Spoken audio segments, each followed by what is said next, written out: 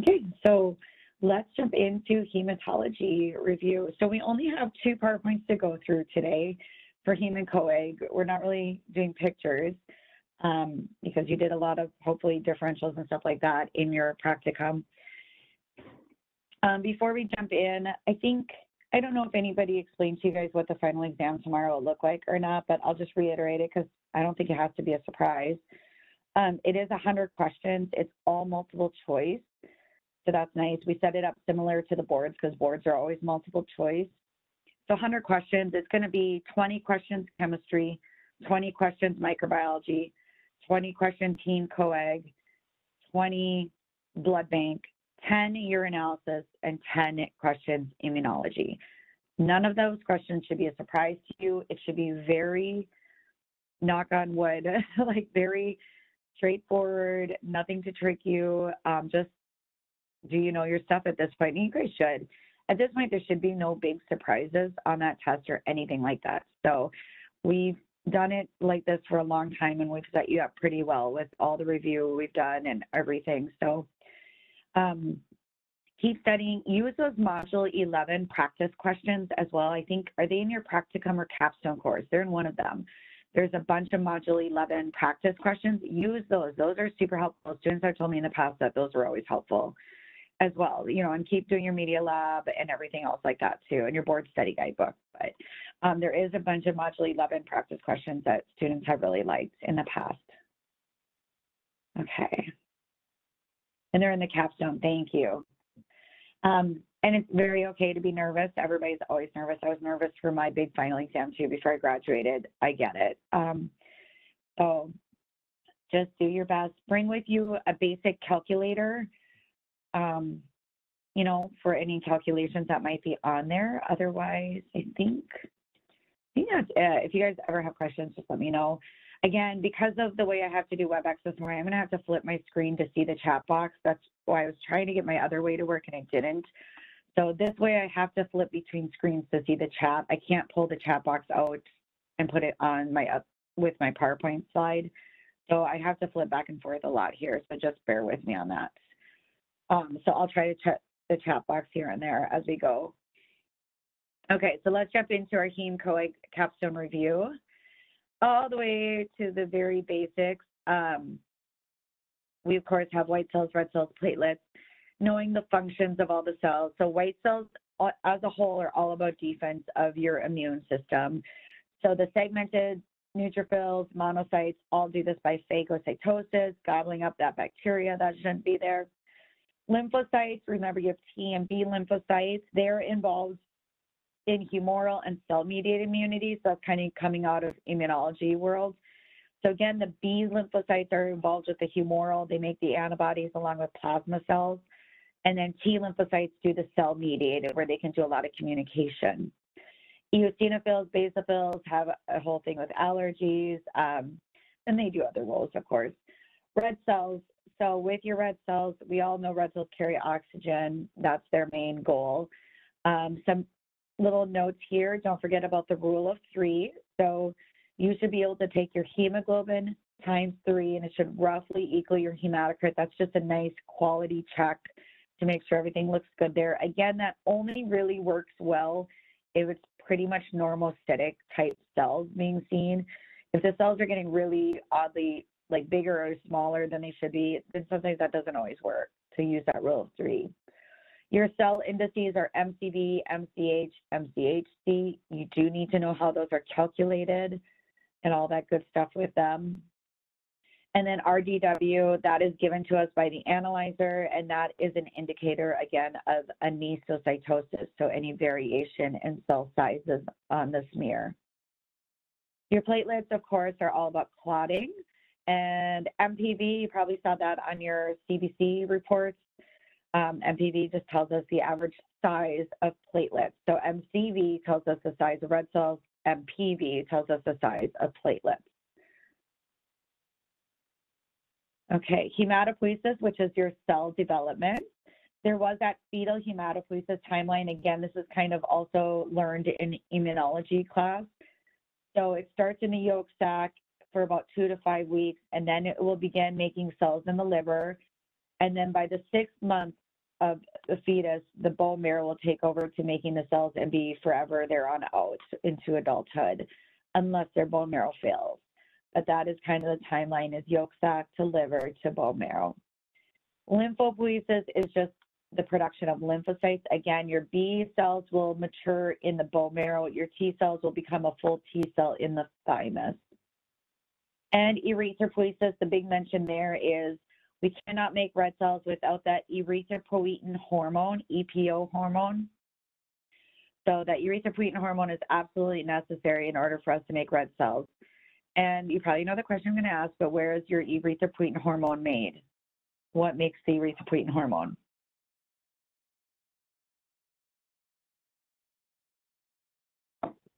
Yeah, you guys got it. It is the kidneys. Good. So the kidneys will have oxygen sensing cells in them. And when they sense your body is like lower in oxygen, like maybe you're anemic or whatever, they will kick up more erythropoietin to go to the bone marrow and help get more red cells out there. Okay, so hemoglobin, we of course have the heme and the globin parts. So your globin, remember, are just amino acid chains put together. You always have 2 alpha chains and 2 something else in adults.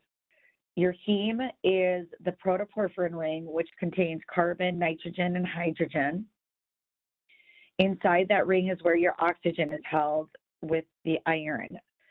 Or not inside. Inside is where the iron is.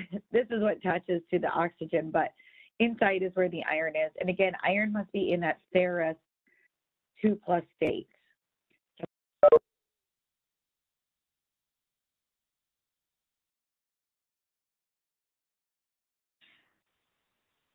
Okay.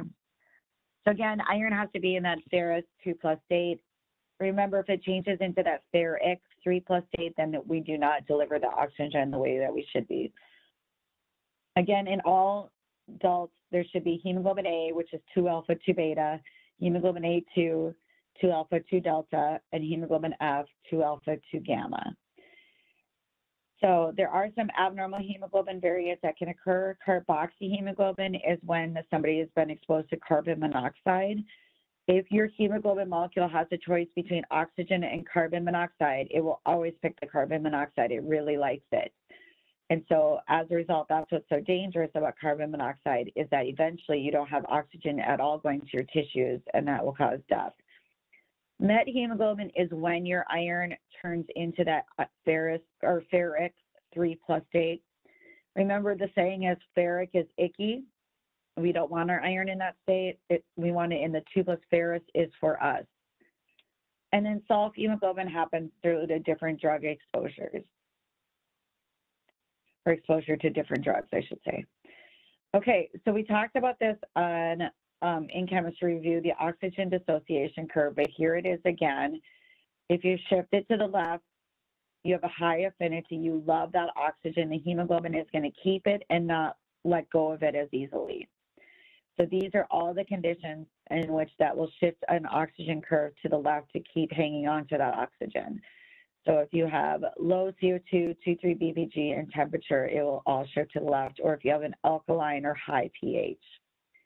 So then the opposite is true. If you shift to the right, you right release, you have little affinity. You don't care. It wants to get rid of the oxygen. It wants to deliver it easily. So again, acidic pH, high CO2, high 2,3-BPG, high temperature will all shift to the right. I did go over kind of the reasoning behind each of these in chemistry. So I'm going to just save us the time here and move on, but you can revisit that the chemistry recording. You guys already have that link. The red cell pathways to getting energy is the Embden-Meyerhoff pathway, also known as anaerobic glycolysis. And again, at the very end of that, you get 2 ATP molecules for energy for that red cell. The other big pathway to know was the hexose monophosphate pathway, also known as aerobic glycolysis. The end of this pathway, it gives us glutathione or glutathione, however you want to say it. The purpose or the function of glutathione is, it's like, I always say it's like a bouncer for your red cells. It protects them from oxidative damage. And so there is an enzyme that's a part of this pathway called the G6PD enzyme, the glucose 6-phosphate dehydrogenase enzyme. There is conditions where people are missing or deficient in this enzyme. As a result, they do not perform this pathway and they don't have this glutathione to protect their red cells from being hemolyzed and exposed to this oxidative damage. So people who have G6PD deficiency a lot of times might be doing okay, but if they have to take certain medicines or certain things that will expose them to that oxidative damage, that's when they have hemolysis occurring. And that G6PD deficiency is the one where they have the Heinz bodies are largely present in that, and then bite cells, because the macrophages are trying to remove out those Heinz bodies. So that is all part of the hexose monophosphate pathway, getting us glutathione to protect our cells. And I don't know if I've ever said this to you guys. I said it at one point. I can't track what I say where. But interestingly enough, glutathione has become a big thing in skincare lately. Like, I like stuff like that, like reading and learning about it. And you'll hear about it in skincare now as protecting your cells on your, so people have been using that in as a skincare ingredient or something as well. So it's kind of interesting. All right. So let's talk about hemolysis. We know that we learned about hemolysis with two pathways, intravascular and extravascular. So the difference is where they begin. Does the hemolysis start inside the bloodstream with intravascular? Or is the hemolysis occurring, say, in the spleen, which would be extravascular? Either way, they're going to both go through kind of the same type of cycle. They just have different starts. So in general, the red cell will lyse and release out the hemoglobin molecule. Hemoglobin is going to break back down into its two basic parts, heme and globin. So we know globin chains were amino acids put together. Those amino acids are going to float off and be reused in your body elsewhere. We're all about reusing if we can. That leaves your heme. Your heme, again, was made of that protoporphyrin ring and iron. So the iron is going to go and get transported back, hopefully back to the bone marrow and get reused. So we're going to reuse our iron. Now we have just a protoporphyrin ring left. That protoporphyrin ring is going to convert into what we call biliverdin, which converts into bilirubin. And we all know bilirubin. We can measure bilirubin as part of a liver panel easily in chemistry. In the liver, that bilirubin will join with two glucuronic acids to make what we call conjugated bilirubin, or you can also call it direct bilirubin. Either term works. Once that is conjugated, it will travel to the intestines as part of bile and convert into urobilinogen, uro for urine. We're going to now excrete it out into your urine, and now we're rid of it. So we kind of reuse the parts that we can and then got rid of the other parts that we can't really reuse. So again, we always have old dying red cells. So we always are going through this process to a certain level. That's why we all have a little bit of bilirubin happening and we all have urobilinogen in our urine. So when you guys are doing those urine dipsticks, when you read that urobilinogen pad, it's always 0.2, it's never a negative. It's always at least a 0.2 or above, right? There's always a value to it. And that's because we always have dying red cells that we're going through this process. Now, when there's a hemolytic disease happening or a parasite or something that's causing hemolysis, now the level is elevated. Now we're going to have maybe more bilirubin and more urobilinogen happening as a result of elevation in that hemolysis process. So the deal with the extravascular is that starts in the spleen or maybe in the liver and does that whole process. In the intravascular, there's a couple steps that happen before it gets to the rest of that. So when those cells lyse inside the bloodstream, we have to first save that hemoglobin. Otherwise, it'll get filtered out through the kidneys, and then we lose all those parts that we could have reused. We lose the amino acids and the iron that we could have reused. So there are some proteins that help us save it. Haptoglobin is probably the main one. So haptoglobin will bind that hemoglobin, travel it to the liver, and then we'll break it down and do what we can.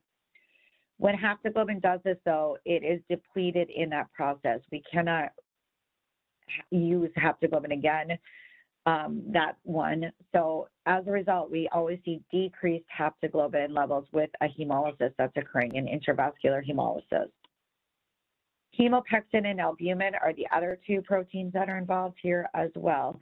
Those do get reused. They don't deplete like haptoglobin does, you might see hemopexin levels decreased in intravascular hemolysis, and that's because they're actively being used to travel. So if you were to measure someone's hemopexin level, they might show low, and that's because they're actively functioning and they're off in the liver doing their job and delivering, but they don't necessarily get depleted. Whereas haptoglobin does get depleted when it's doing this. So the three very key characteristic signs of an intravascular hemolysis were always hemoglobinemia, hemoglobinuria, and hemosideruria. Hemoglobinemia just means you have free-floating hemoglobin in the blood. Makes sense. Your cells were lysed. You got that hemoglobin freely floating now.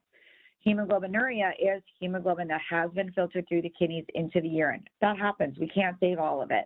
Same with hemosiderin. Hemosiderin is a form of iron, so that gets sucked into the urine as well. Can't save everything. The key poikilocytes that you'll see are schistocytes and keratocytes. Those are always seen in the same intravascular diseases, so fragmented cells. In extravascular, remember, a key poikilocyte finding there of extravascular hemolysis was spherocytes. All right, now let's jump into our anemias, which are always kind of tough for people to remember. So we categorize anemias based on their cell size first. So we have microcytic, normocytic, and macrocytic. It helps if you can remember what categories they fit into, because that's one thing when you're reading like a case study question with results, and it's like an anemia-based question, you can look at the MCV and decide what size it is, and you could already start narrowing down what you might think it would be used. So microcytic is made up of iron deficiency anemia, anemia of chronic inflammation, sideroblastic anemia, thalassemia, and hemoglobin E disease would all fit under microcytic category.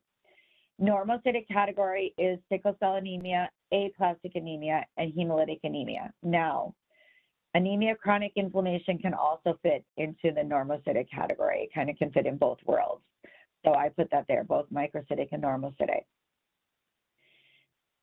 In macrocytic, you have liver disease, megaloblastic anemia, and you can have aplastic anemia. So I put that there. That one can fit into two categories, normocytic and macrocytic.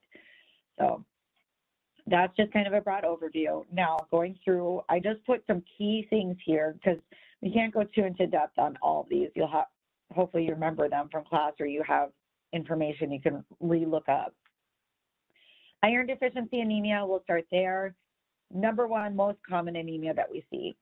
So it truly means they're deficient in iron, which is nice and easy. The name is exactly what it is. And they're deficient in iron due to a number of reasons. So on a CBC, of course, you're going to see it's microcytic cells. So you should see a low MCV. You might have a few poikilocytes like elliptocytes, maybe a target cell. Nothing too exciting that way. And then to confirm it's iron deficiency, so if the doctor's like, oh, let's see if they have iron deficiency, they're going to measure their serum iron, their ferritin, their TIBC, their percent saturation, that kind of stuff. They'll do the iron studies. So classic iron studies look for iron deficiency as low serum iron, low ferritin, but a high TIBC, and that was always kind of a key finding there. Anemia of chronic inflammation, this is the one that comes about from some sort of chronic inflammatory disease the patient has. This is very common anemia with hospitalized patients.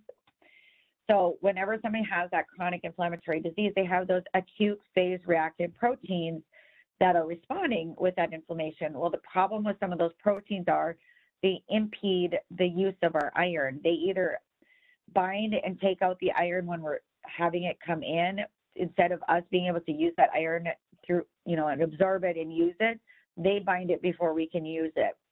Or they will kind of store it away, whatever they're doing. So like they're taking away the use of our iron.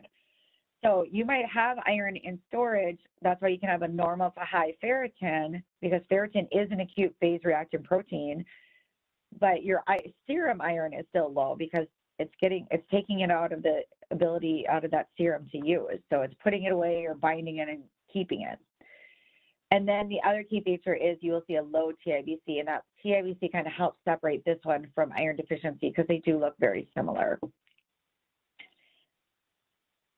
Sideroblastic anemia, this was due to either lead poisoning or the different porphyrias. So again, it's microcytic. On a blood smear, you might see basophilic stippling.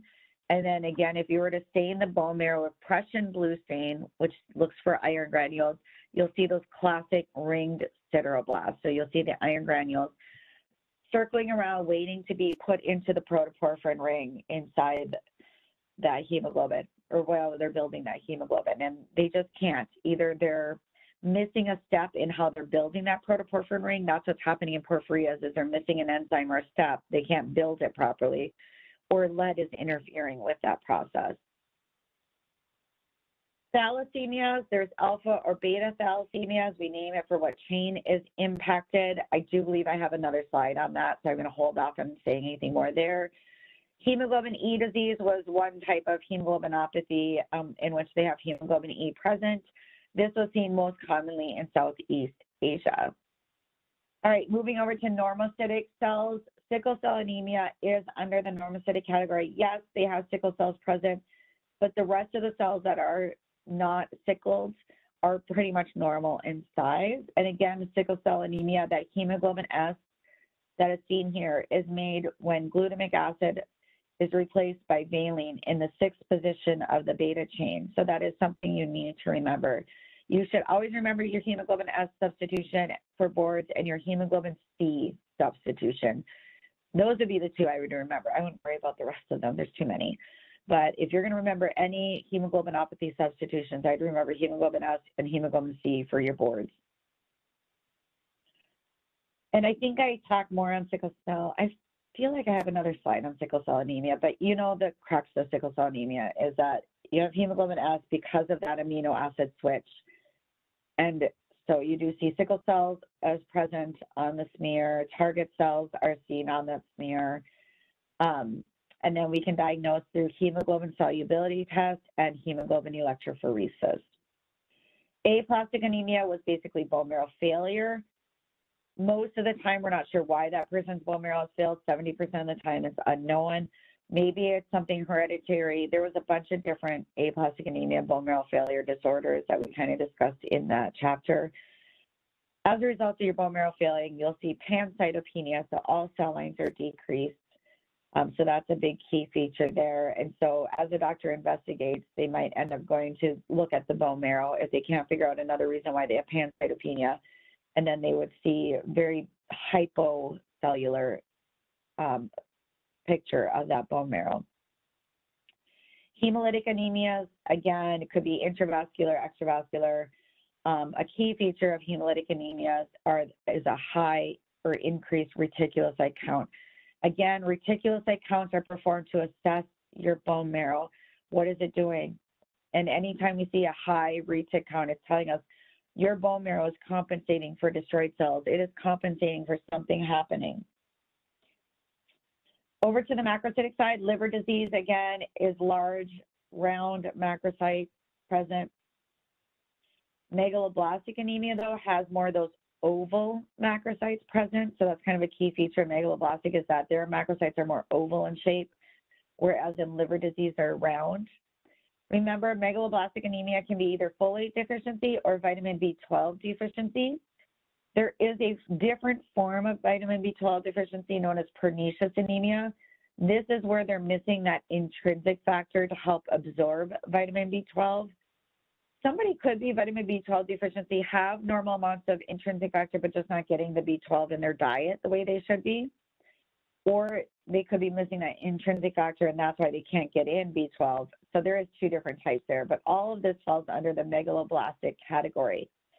And remember, the reason that this results in an anemia is folate and B12 are needed to help make DNA for your cells while you're producing cells. If you can't make DNA, you can't make cells very well. And so you'll see pancytopenia again here. So all cell lines will be low. You'll see those large red cells, macrocytes. And in the bone marrow, you would see what we call megaloblastic looking red cells. And that is where you have very large cells, lots of cytoplasm, but the nucleus is lagging behind in maturity. And that's because, again, the DNA is found inside the nucleus. So if you can't make DNA, you're not maturing that nucleus at the same rate the rest of the cell is maturing. So the rest of the cell is still maturing along, but the nucleus is lagging behind. So you get these kind of bizarre looking red cells. Other key things that you're going to find here is those hyper-segmented neutrophils, Dolly bodies. Again, Dolly bodies are DNA. You can see teardrop cells, dacryocytes. So things like that. Cabot rings might be found there. So they have some fun little things that can go along with megaloblastic anemia. Okay. All right. That was a big, broad overview of anemia. So we do need to remember our poikilocytes. Hopefully you guys all know what they look like by now, but I think I do have a picture slide here just to practice coming up of poiks for inclusions. Again, knowing what diseases go with the poikilocytes also helps. Like, so again, if you're given a case study question with results and, oh, these are the poiks seen there, you can kind of already start picturing what possibly might be happening. So again, these are the ones that you should be familiar with, from acanthocytes, which are nicknamed spur cells. That occurs a lot with liver disease. Echinocytes, which are nicknamed Burr cells. That goes along with like uremia, so kidney disease, or pyruvate kinase deficiency were the two big ones there. Podocytes are your target cells. That they're seen with a lot of stuff. Liver disease, thalassemias, sickle cell disease, the hemoglobinopathies in general, some iron deficiency. Elliptocytes, same thing here, thalassemia, iron deficiency. Schistocytes and keratocytes are both seen in intravascular hemolysis. Spherocytes are seen in extravascular hemolysis or hereditary spherocytosis. Somatocytes are seen with liver disease. Dacryocytes, which are teardrops, that would be megaloblastic anemia. Myelodysplastic syndrome would have dacryocytes. Trypanocytes are your sickle cells, so that's anytime a hemoglobin S is present. And then oval macrocytes, again, are megaloblastic anemia. So just kind of a really broad overview. You guys remember, have that study guide you made on poikilocytes back from Hematology 1. So if you still have that, you have them all listed there. All right, some inclusions. You do need to remember what the inclusions are made of. And again, you can link them with disease. So, oh my gosh, my back. Let's see here, which picture, so if we go top, what is this, top left, what inclusion is seen in the top left picture there?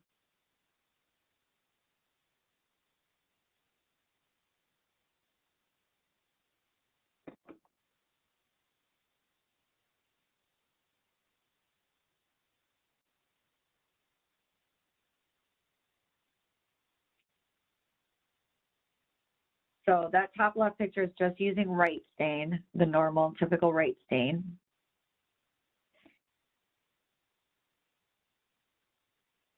All right, so that is Howell-Jolly bodies. So Howell-Jolly bodies are usually just one per cell, and again, they're made of DNA. Really commonly seen with megaloblastic anemias. The top right is a supravital stain. You can kind of tell by the bluish gray look to everything. There's not nice colors there. That is a supravital stain, and the top right would be your Heinz bodies. You can always tell that because, one, you can't see Heinz bodies on right stain, so you're not going to see that in a normal right stain. And then when you do use supravital stain, you'll notice the Heinz bodies are always right on the very edge of those cells. So that's a key look. And Heinz bodies, again, are made of hemoglobin. So we see this a lot with like G6PD deficiency would be one. What do you think this bottom left is? Bottom left.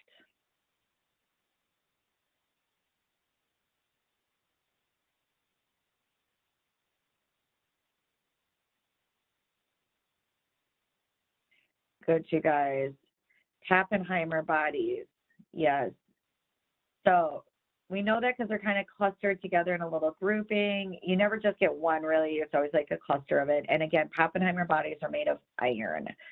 So if somebody had like an iron infusion, say somebody had a really severe iron deficiency and they got iron infusions, you might see these Pappenheimer bodies kind of show up there.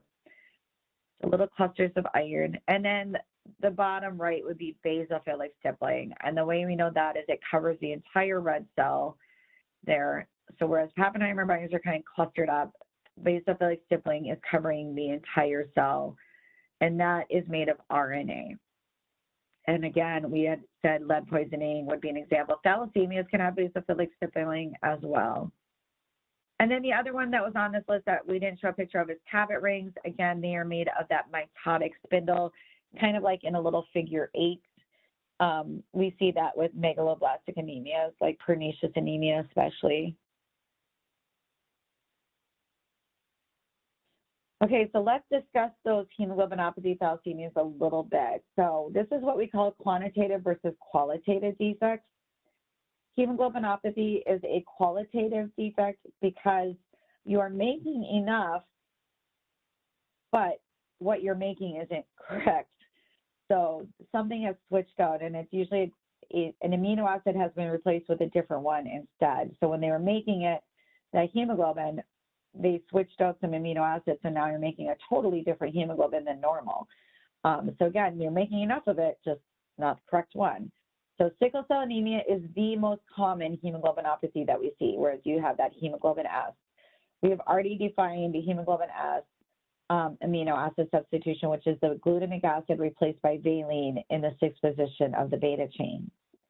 Hemoglobin C, that was the other one I said I would know for your boards, is glutamic acid replaced by lysine in the 6th position of the beta chain. So interestingly enough, it's occurring in the exact same spot as the hemoglobin S.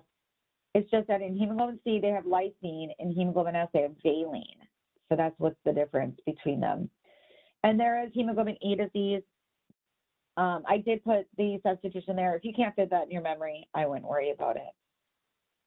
All right, and then thalassemias are a quantitative defect, meaning you're not making enough, you're missing some genes here, so you're not making enough of one chain or the other. Again, we name it for what chain was impacted. So beta thalassemias is all about the beta chains being impacted. So that would be your hemoglobin A is impacted because that's what contains beta chains. Hemoglobin A, remember, is 2 alpha, 2 beta. So in somebody who has a very severe major beta thalassemia, they probably would have hardly any hemoglobin A present. They would have a lot of hemoglobin F there, A2, but you wouldn't really, if you did hemoglobin electrophoresis, you wouldn't see much hemoglobin A because they can't make beta chains. So you got to keep that in mind because thalassemias are really confusing to people. If you remember what's missing and what hemoglobin molecule that affects, then you can kind of know what's not going to show up. So again, beta thalassemia is kind of 3 different categories. It can be minor, intermediate, or major. Major is the one where they're very transfusion dependent, very severe anemia. And then alpha thalassemias is affecting the alpha chains. Well, unfortunately, your alpha chains are found with all of our main normal adult hemoglobin. So hemoglobin A, A2, hemoglobin F all have alpha chains. So there's 4 categories here because it depends on how many of those A genes you are missing, those alpha genes you're missing. Silent carrier, you're only missing 1. Trait, you're missing 2, so it's getting a little bit more. Hemoglobin H now, you are missing 3 out of the 4, and so you got a lot more severe of a disease happening now. And then finally, hydrops fetalis, they are missing all 4 alpha. Again, that baby cannot make it past the 3rd trimester. They will be a stillborn. So what happens there is, while you have your whole hematopoiesis happening in that fetus, they have other hemoglobins in the beginning, like Gower, Portland, that kind of stuff that don't have alpha chains. So they have oxygen being supplied, they're making it. Then when it gets to the 3rd trimester and it's supposed to switch over to hemoglobin F, which is 2 alpha, 2 gamma, now there's an issue. There's no alpha chains to get to hemoglobin F. As a result, they make hemoglobin BART. Hemoglobin BART is 4 gamma chains together. Does not work for oxygen delivery. So the fetus will die from lack of oxygen. Okay, some of the hemolytic anemias. We have hereditary spherocytosis. Again, that is an extravascular hemolysis process because we have spherocytes present. People who have hereditary spherocytosis have an abnormal protein in their cell membrane that causes shedding of that membrane off. As the membrane sheds off, it reseals itself and it makes a spherocyte. So what happens is they don't lose any of the stuff on the inside. They only lose part of the membrane. So when it reseals, it's now really rigid, compact ball because they have so much stuff on the inside, but little less surface membrane. So very inflexible, it gets stuck in the small spaces in the spleen and hemolyzes. One test we talked about here was osmotic fragility. That would be an increase or positive test. On a CBC, you would see your MCHC be high, so greater than 36, and that would indicate that there might be present a spherocyte. I felt like I was going to say something, and I forgot what I was going to say. Anyway, okay, I can't remember what I was just going to say about it.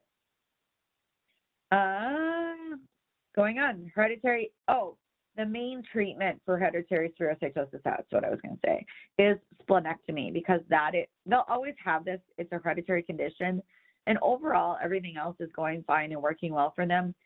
So if we can limit how much hemolysis is happening, we can by removing the spleen, because again, that's where most of their hemolysis is occurring, is when these spherocytes are trying to fit through these spaces in the spleen. By taking out the spleen, you kind of remove that amount of hemolysis that is occurring. Okay, hereditary elliptocytosis is another cell membrane protein abnormality. More than 30% of the red cells will be elliptical in shape. Again, can be hemolyzed because of the weird shape, not getting through spaces as well. PNH is paroxysmal nocturnal hemoglobinuria. This is the one that was named because upon waking in the morning, people would have, blood in their urine. This is not a hereditary condition. It is an acquired red blood cell membrane defect. So I'm going to type on this, but what is really happening here, to go more in depth, is there is a CD marker on their surface that is called CD55, and that is now missing in these red cells all of a sudden. Well, complement, which is part of your immune system, complement is to protect your immune system, will now target those red cells because they view it as wrong. And so they target that red cell and destroy them. And that's the hemolysis part, because complement's all about destruction, to protect. So they now view those red cells as being not correct. And so they target it, destroy and lyse those red cells, causing the hemolysis.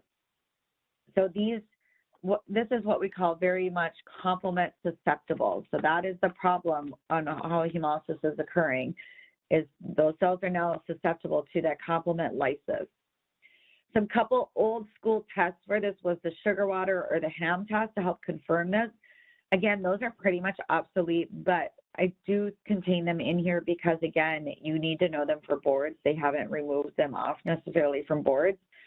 The newest gold standard for testing for this is flow cytometry. And again, flow cytometry looks for CD markers. And since we now know CD55 is linked with causing this, you can use flow cytometry to measure and see if people have that CD55 present the way they should. And if it's missing, then that's kind of their diagnosis. So that's kind of the new gold standard for it. All right, and then I had already mentioned G6PD deficiency. That's where you're missing that enzyme that's needed in the hexose monophosphate pathway to give us glutathione. Without that enzyme, you cannot make glutathione to protect the cells, and therefore they are susceptible to damage and lysis.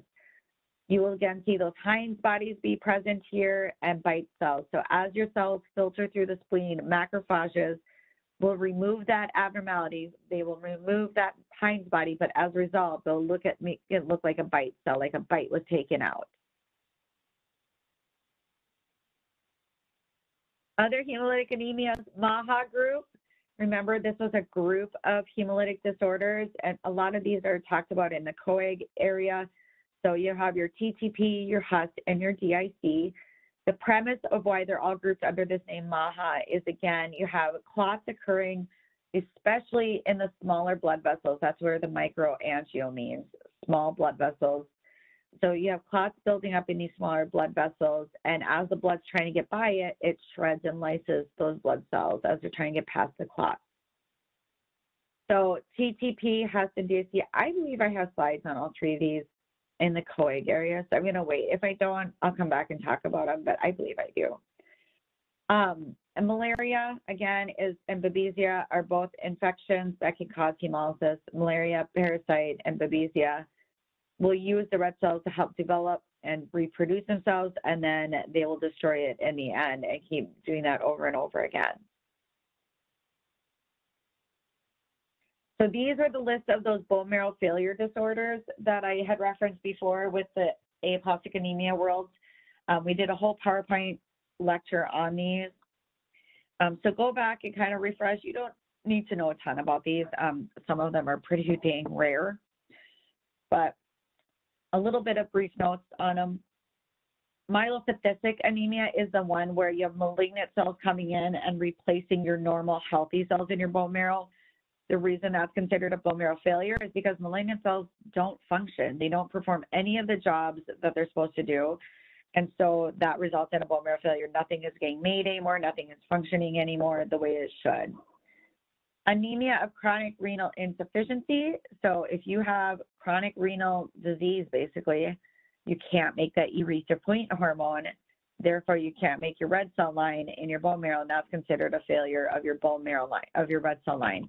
Again, bone marrow doesn't mean that everything in the bone marrow fails, all cell lines. It can, but it can also mean one cell line is failing, and that's still considered part of a bone marrow failure if you have one cell line that's affected. So in this case, it's affecting the red cell line since we can't get that erythropoietin.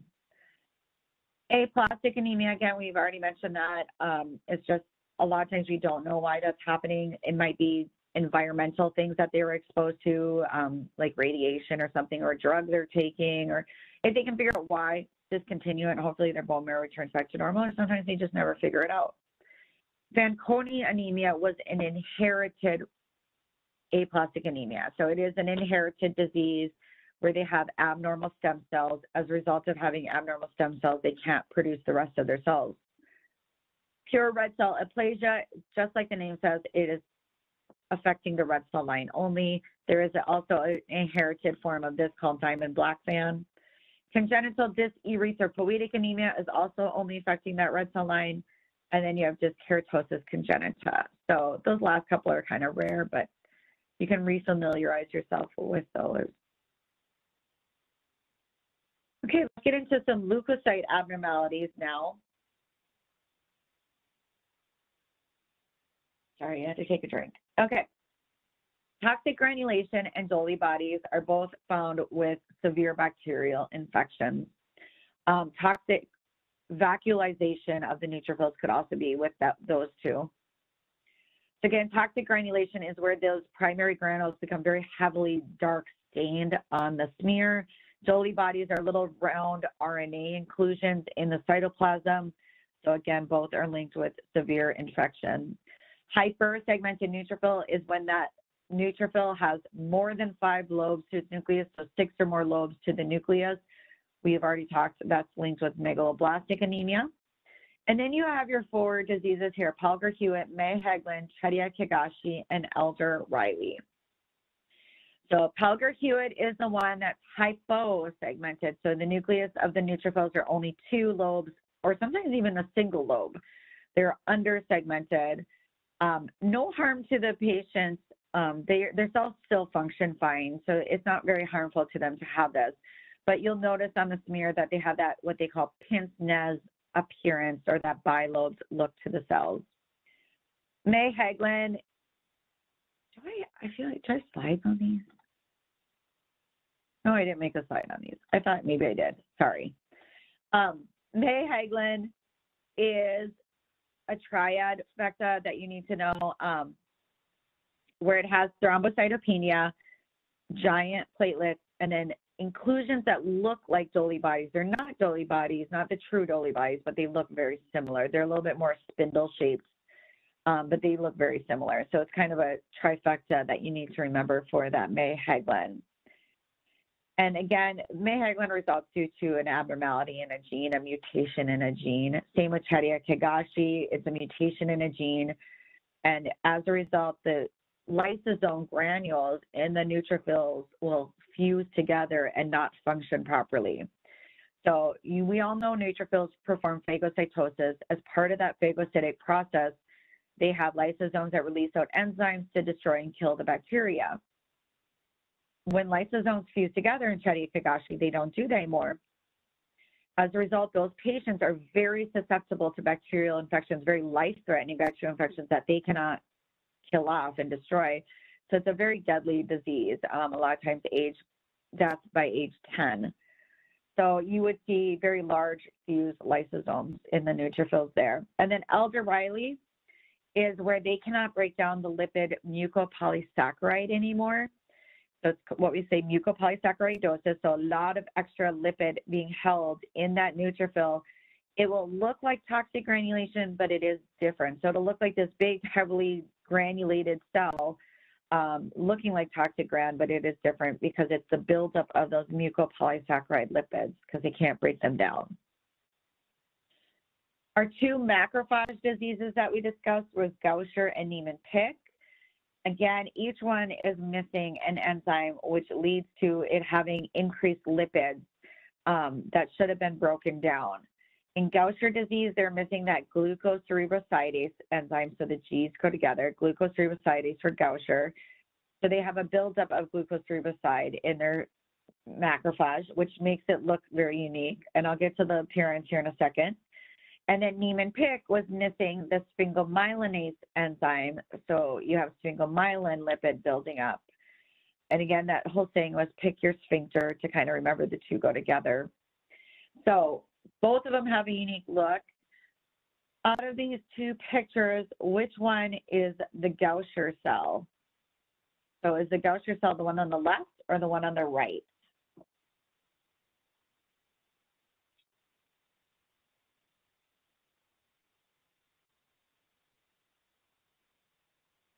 Which one is the Gaucher cell? Yeah, it is the one on the right. So Gaucher cell is what we call the crumpled tissue paper look, or you can call it chicken scratch. So the cytoplasm very much kind of looks like that crumple, if you crumple tissue paper and then spread it back out. Niemann-Pick has that foamy cytoplasm, the one on the left. I always think it looks kind of like vacuoles, but it's foamy, they call it. Okay, into our leukemias, our white blood cell main disorders here. Again, we categorize leukemias if they're acute or chronic, and if they're lymphocytic or myelocytic. So depending on what cell lines are affected. On the lymphocytic side, it's just about the lymphocytes being affected, whether it's B T or B cell. On the myelocytic leukemias, that can mean all the rest of the cell lines. It could be the red cell line that's causing the leukemia. It could be the granulocytes. It could be monocytes, or it could be platelets that are involved in that leukemia. So they just term all of them under myelocytic. So acute and chronic, the biggest difference is the maturity of the cells. Acute has very immature cells, a lot of blast cells present. To diagnose it as acute, the World Health Organization says it has to be more than 20% and to be considered an acute leukemia, so more than 20% blast cells present. Chronic leukemia might have a few blast cells, but it's mainly other immature cells that are present in these. Okay, and then as part of getting to know these leukemias, we have stains that we learned. So it used to be cytochemical stains were used a lot. They're probably used very much less now because flow cytometry kind of came in and took over in helping diagnose. But the whole premise behind this is when we have blast cells, you cannot tell which blast cell type it is to know what type of leukemia it is. You see a blast cell, you cannot tell me if it's a monoblast, a lymphoblast, or a myeloblast just by looking at it. So the process was you use stains, or now you use CD markers with flow cytometry to tell us what cells are affected here, then we know what type of leukemia is happening. So don't forget to re-look at all these wonderful cytochemical stains. So from myeloperoxidase, Sudan black B, those were both diagnosing AML.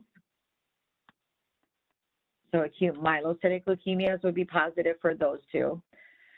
The esterases, there was a specific esterase and non-specific esterases, so they differed a little bit. The specific esterase would stain myeloblast type or myelocytic cells positive. The non-specific would stain monocytic cells positive. PAS was a little unique. It would say an ALL is positive and then the erythroid leukemia. So just one specific type of AML would be positive here, not all the others. Lab stain, again, was to tell us if we have CML, so it would have a low score, would be CML, versus a leukemioid reaction, and that would have a high score. So that kind of helps separate between those two. And then trap stain, which is always so cute, is your hairy cell leukemia. Trap your hairy monster. Why can't everything be that easy to remember? All right, so just remember kind of what they are staining as positive, and that will kind of help you rule in and rule out what could be present. So we have all these lovely AMLs, the FAB classification, which doesn't really exist anymore, but again, we still learn it based on boards. M0 through M7, these are the actual names, so they nicknamed them these. They are not lined up perfectly here. These don't go together side by side here. I have it as a matching little session. So I'm going to pause the recording. I'll let you guys kind of look at this and see if you can figure out on your own first what ones are which. Don't put it down in the chat box yet, and then we'll go through them together. Look at these. Okay. So let's see. I'm just going to go ahead, instead of having to flip back and forth to the chat box, I will just go ahead and kind of start working it, and hopefully you can line up to see if your answers were right. So first, before we get into this, I should say, as far as like symptoms and clinical findings for patients, a lot of their symptoms and stuff are similar in any leukemia. You know, fatigue, anemia, low platelet count, things like that. And that's because the immature cells and the abnormal cells are kind of crowding out the ability to make healthy cells. So you always see a low red cell, low anemia, and low platelet count a lot of times occurring. Okay, so M0 is going to be AML with minimal differentiation. So that is M0. So by the name of that, AML with minimal differentiation means the cells are so young and immature, they're not even quite fully blast cells yet. So remember, as you make your cells from a hematopoietic stem cell to the CFU cells to a blast cell, they're just barely beginning to be a blast cell. Like they're very, very, very young. And so they're not even fully their blast cell self yet. That's how young they are. And as a result, no stains work on these. So all your stains will still be negative, even your Sudan block B and myeloperoxidase, which are supposed to stain AMLs positive. Those would remain negative here just because they're such young cells. They're not even fully there yet. So in that, we're going to see over 90% of the cells be blast in that blast stage. So greater than 90% of the cells will be blast with AML with minimal differentiation. There will be hardly anything else. M1 is going to be AML without maturation. So a lot of blast cells now still, so at least 80 to 90% of the cells are still blast cells. That's what it means without maturation. But they are kind of more their blast cells. So our stains will work. So your myeloperoxidase stain, which is MPO, MPO is short for myeloperoxidase, it will be positive. Your Sudan block B stain will be positive here as well. And now we will see our rods show up. Remember, our rods are always found with AMLs, especially the first few, not all AMLs, but they are always a sign of an AML. And our rods are those fused together primary granules into a rod shape in the cytoplasm. So tons of blasts still, but now you have stain reactions happening and our rods showing up. M2 is AML with maturation. So this is saying that you still have a ton of blasts, but now we have a little bit other stuff happening. So we might have 80% myeloblasts, but now we have some promyelocytes showing up, maybe some myelocytes showing up. So you got a little bit more stuff coming up. Again, your stains will work here. And again, you still have our rods. Okay. M3 is acute promyelocytic leukemia. As the name tells you, it's all about the promyelocytes. Heavy amount of promyelocytes will be seen on the smear and in the bone marrow. Your stains, again, still work. And you have our rods still present. In fact, these are the ones that have so many our rods present that they nickname those cells the phagot cells because it will look like bundles of sticks present in the cytoplasm. This is also the one that I wanted you to remember had that chromosomal translocation of 15 and 17, and that kind of helped create acute promyelocytic leukemia, and also is prone to having DIC occur as a result of having this leukemia. So the thought is that all the granules that are in the promyelocytes, so promyelocytes are granulated, they are stimulating and kind of activating the coagulase, functions and creating clots in the body. So these granules are releasing and activating your coag system and forming little clots throughout the body. And at first the patient doesn't know it. And again, as these clots form, all of a sudden now we don't have anything left, and that's a DIC condition. So very much linked, but yes, you still should know the chromosomal abnormality that goes with acute promyelocytic leukemia is that translocation between chromosomes 15 and 17. Okay, M4 is going to be your myelomonocytic leukemia. So we're kind of moving along on different cell lines here. Now we have both the myelocytic cells, like the promyelocytes, the myelocytes still happening, myeloblasts, but we also have monocytic line now coming into play. So we see some monoblasts, promonocytes happening here. So it's kind of a hodgepodge mixture of both of them. Your esterase stains will work here because both cell lines are positive, so all the esterase stains may work here. M5 is going to be just involving your monocyte line now primarily. So more than 80% of the cells are going to be from the monocytic line. So your non-specific esterase stains are going to work on this here. M6 is going to be your red cell line. Now we switch over to that line being affected. So acute erythroblastic leukemia, or you can call it erythral leukemia. This is the one that PAS stain works on. There is a specific type of, or a name for erythral leukemia called D. Guglielmo syndrome, and that is part of that leukemia. So just a note there.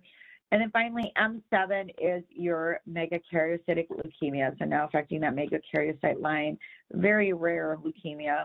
That is M7.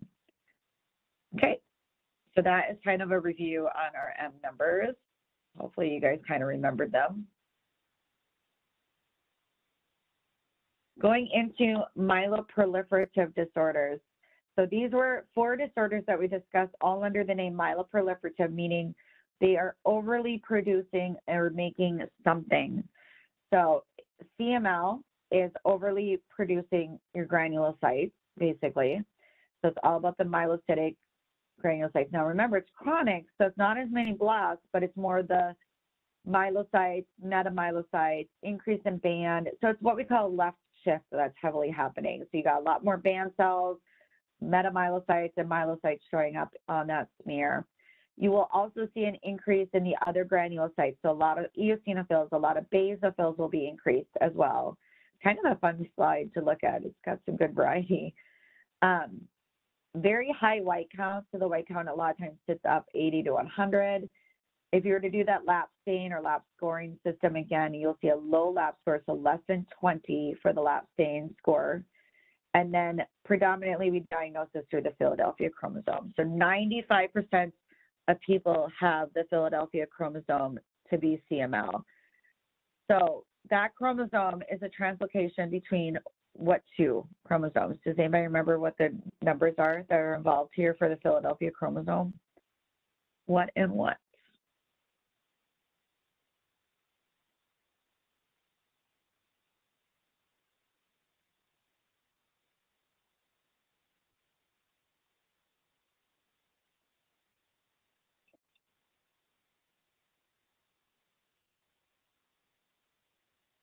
So we have a combo of being right here. Yep, it's chromosomes 9 and 22. Chromosome 9 and 22 will make the Philadelphia chromosome. So again, 95% of people that have CML have the Philadelphia. We can see the Philadelphia chromosome in some ALLs a little bit as well, just so you know. But mainly we think of it for CML. Polycythemia vera is basically an overproduction of pretty much all cells. That's what polycythemia means, is poly for many, site for cell and Vera.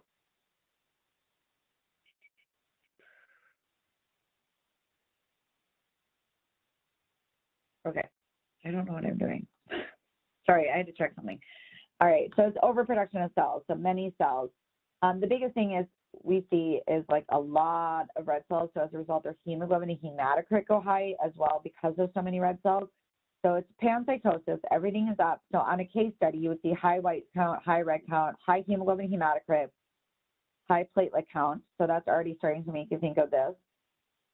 If you're to lap stain it, it would be a high lap count as well. The process of what happens to create polycythemia vera, and this is something that I didn't give you guys in the original lecture, but I'm giving it to you now for the boards. Again, you don't have to know this for Friday's test, but for the boards, I want you to know it.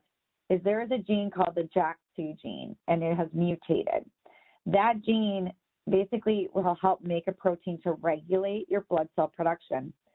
If you mutate that gene, you can't make that protein to regulate you anymore, and that's why your production of cells is so out of control and so high for everything. That is what's the premise. There is different levels to polycythemia vera. There's the primary polycythemia vera, but there's also secondary polycythemia vera, that kind of thing. In primary polycythemia vera, that is what is happening, is that mutation. They will have a normal amount of erythropoietin hormone, but otherwise, for as far as like results on the CBC and all that, everything is increased. Essential thrombocythemia is all about the platelet world being affected. You will have an extremely high platelet count, above 600, up around 1,000. Very poor platelet function though, so they might have a lot of bleeding, kind of things like bleeding gums, you know, things like that, petechiae, stuff like that. Chronic idiopathic myelofibrosis is your overly producing fibrosis in the bone marrow, so you'll see a lot of collagen, things like that. So increased fibrosis in the bone marrow is how they diagnose it. In the blood, you will see what we call leukoerythroblastic picture. So again, that term means that you have a left shift, so you have immature cells like bands, metamyelocytes, myelocytes, and you have immature red cells, nucleated red blood cells showing up. So you would see both a left shift and nucleated red cells in the smear. You will see some very weird shapes, abnormal poikilocytes, dacryocytes are very heavily seen with this. You could see a micromegakaryocyte show up in the blood as well. So some kind of interesting picture there, but to diagnose it, they would look for that increased fibrosis in the bone marrow. Myelodysplastic syndromes is a dyspoiesis of at least one or more cell lines, so a dysfunctional production of a cell line. So as a result of dysfunctional production, the cells look abnormal. They may not be granulated the way they should be, so like the neutrophils might be undergranulated. They might have a weird shape to their nucleus upon trying to make them, so they kind of look weird. Our cells don't look right. And also it's cytopenia. So it's two main characters, dyspoiesis and then the cytopenia, meaning a low production. You know, you're not making cells right, you're not going to put them out there. So you get a cytopenia occurring. You will see microcytic hypochromic red cells, but you can also have a dimorphic field where you have other sizes present as well, creating this, you know, half of them are micro, half of them might be normal. You have oval macrocytes here. So again, we talked about oval macrocytes with megaloblastic anemia. The other diseases that they occur in is myelodysplastic. So there's 5 categories overall to it, from refractory anemia of ring sideroblasts, excess blasts, CMML, and then finally any one of these 5, if whatever one they have, can result and transform into an acute leukemia. In that case, the prognosis for that patient is very poor. So again, in order to be considered transforming into that acute leukemia, at least 20% are blasts. Refractory, remember that word itself means resistant to treatment. So these are very difficult diseases to treat, and it's not a good situation in general for these patients. They're a lot of times dependent on transfusions. So if their platelets get too low or their red cell, if they get anemia, so they're dependent upon transfusions to help them maintain their cell line. Okay. Lymphomas. So lymphomas are all about lymphocytes. So B cells versus T cells. You got your B cells there and your T cells. CLL is chronic lymphocytic leukemia. Basically, 80 to 90% of cells should be lymphocytes. It's a fun count. You just hit that button over and over again. Mature-looking lymphocytes. The other key feature to CLL was those smudge cells. And I'm just going to go back up. That was this picture here. So this was CLL right here. So you have two smudge cells that you can see right there. And the rest, look at all these lymphocytes in here to count. So fun. So again, smudge cells are basically when you go to make the smear, your lymphocytes are kind of more fragile in this.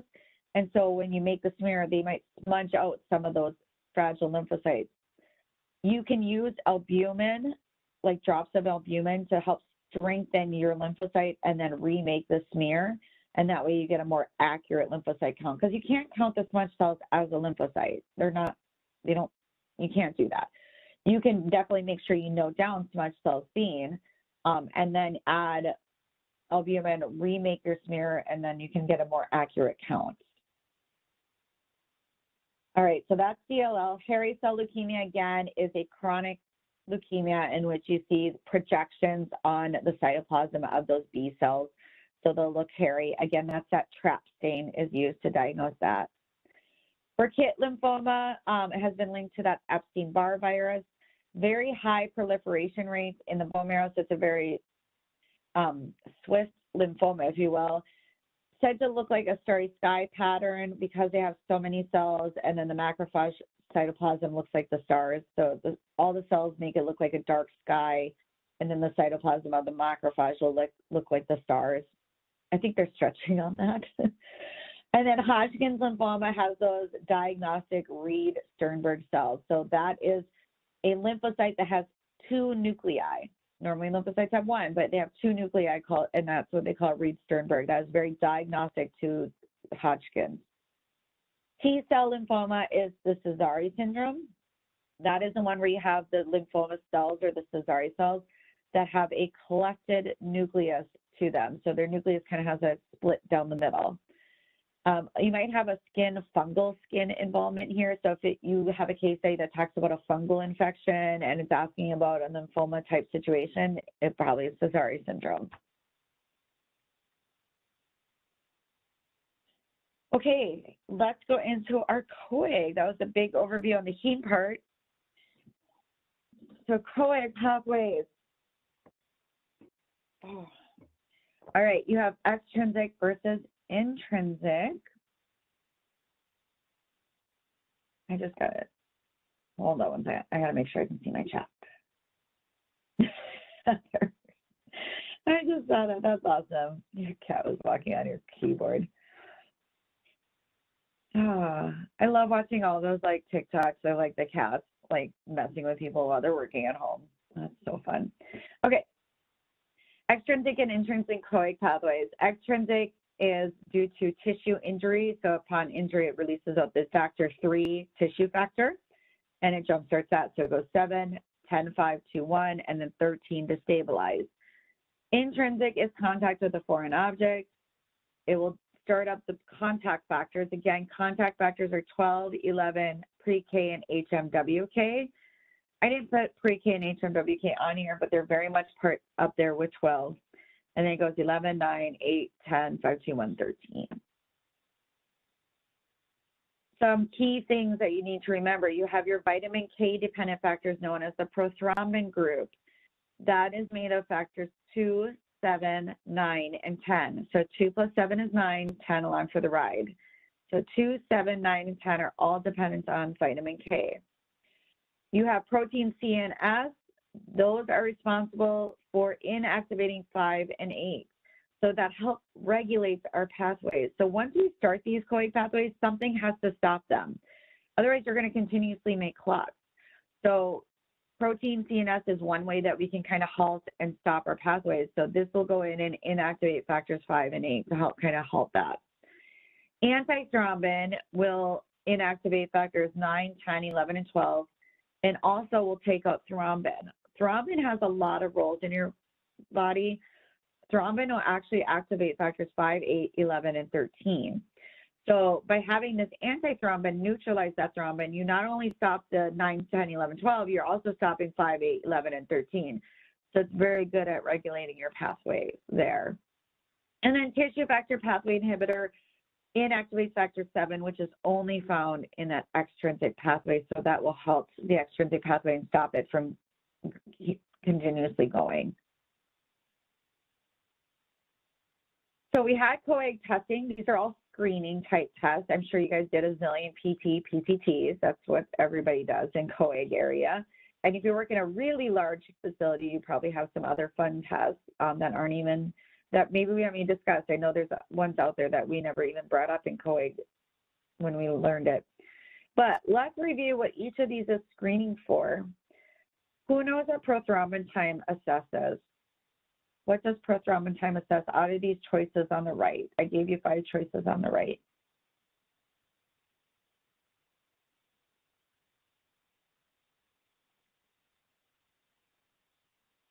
So prothrombin time.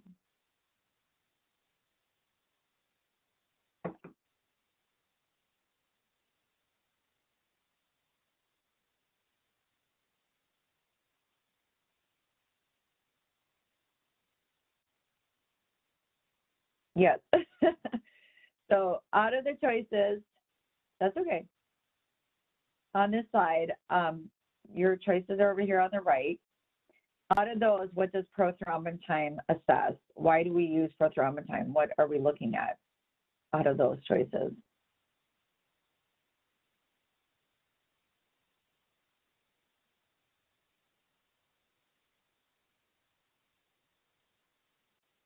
All right.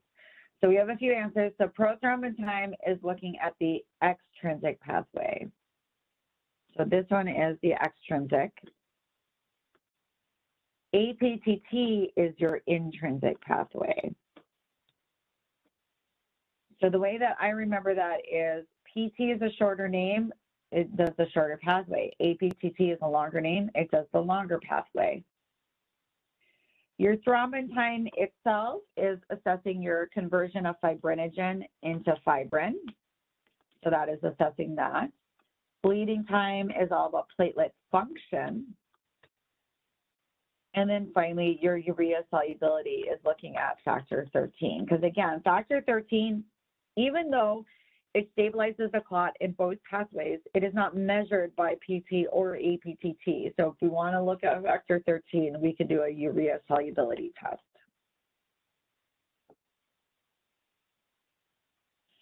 All right, mixing studies was something that we talked about as more of a confirmatory type test. So if you were to run a PT and a PTT and one or both are abnormal, one thing that they could do is use mixing studies to help kind of figure out, okay, what's causing the abnormality? Now, these aren't done that much anymore. There's a few places that still do them, but again, you still have to know them. So you have different substances here. You have serum aged plasma or adsorbed plasma that you can mix with the patient's sample and rerun the PT and PTT and see if it fixed the problem. So you have to memorize what's in each of these.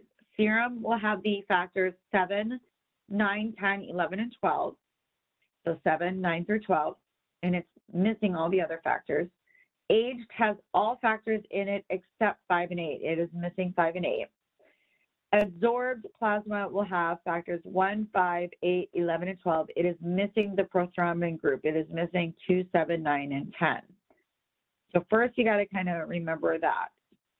Then on how to use this to solve your problem. So again, if we mix it and it corrects, then it contains the factor that is missing in that patient.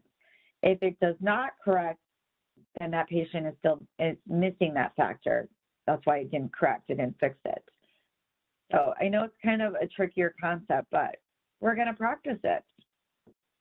So I don't know what you guys can see and what you can't hear. I need to type, but I don't want to make it too small. Hopefully you can. So on example 1, we're going to do together. So just kind of bear with me here. So on example 1, they ran the PT as normal and the PTT was increased. So the very first thing you're going to do is narrow down, well, what's in the PTT test that's only there and not in the PT, because only the PTT has an issue. So that would be factors 12, 11, 9, or 8. Those are the only 4 that are found in PTT that are not in PT. So we can rule it down because we're ignoring the HMWK and pre-K. Don't worry about those here. So we can rule it down to those 4 as being suspects of what's causing the issue. Okay, now that we've done that, we can go to our mixing studies. So serum, remember, has 7, 9, can't type, of course, 10, 11, and 12. So serum corrected it, meaning it has the missing factor. So whatever the patient is deficient in, it has it. So you can rule out anything that was not in the serum. So since serum corrected it, it has to be one of these that it had. Well, let's look at our things. 12 is there, 11 is there, 9 is there, 8. It didn't have 8, so it wasn't going to fix that. So we can rule that out. And go to aged. Aged, again, has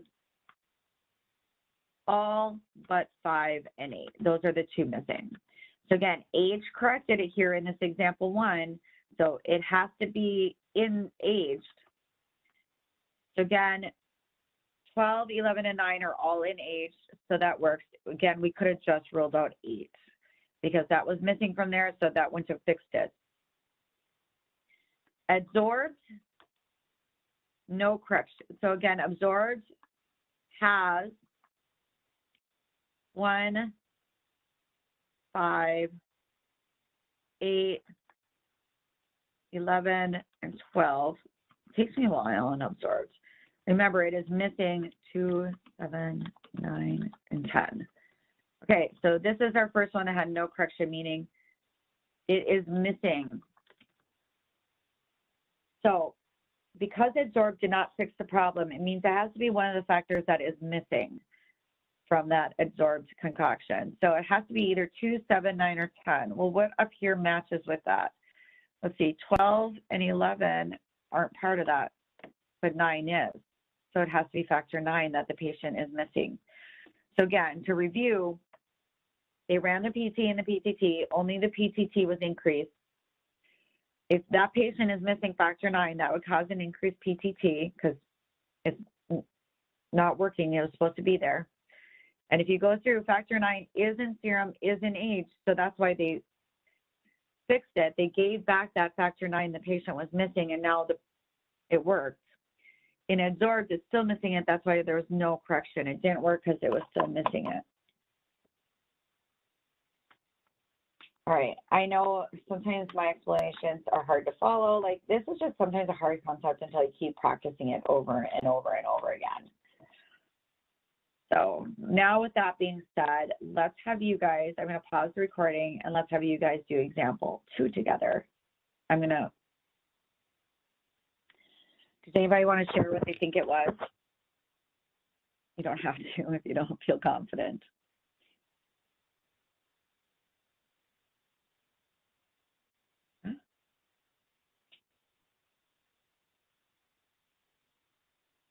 Yeah, it was 5. Good, Heather. Thank you for sharing. Thanks for being bold. Yes, it was factor 5 here. So let's take a look at it for example 2. Your PT is increased and your PTT is increased. So right away, first thing you do is figure out, okay, what are our suspects? So when both pathways are abnormal, it has to be a common pathway factor, which are 10, 5, 2, and 1. Those are your common pathway factors. So it has to be one of those 4 because it's causing a problem with both tests. So serum, there was no correction.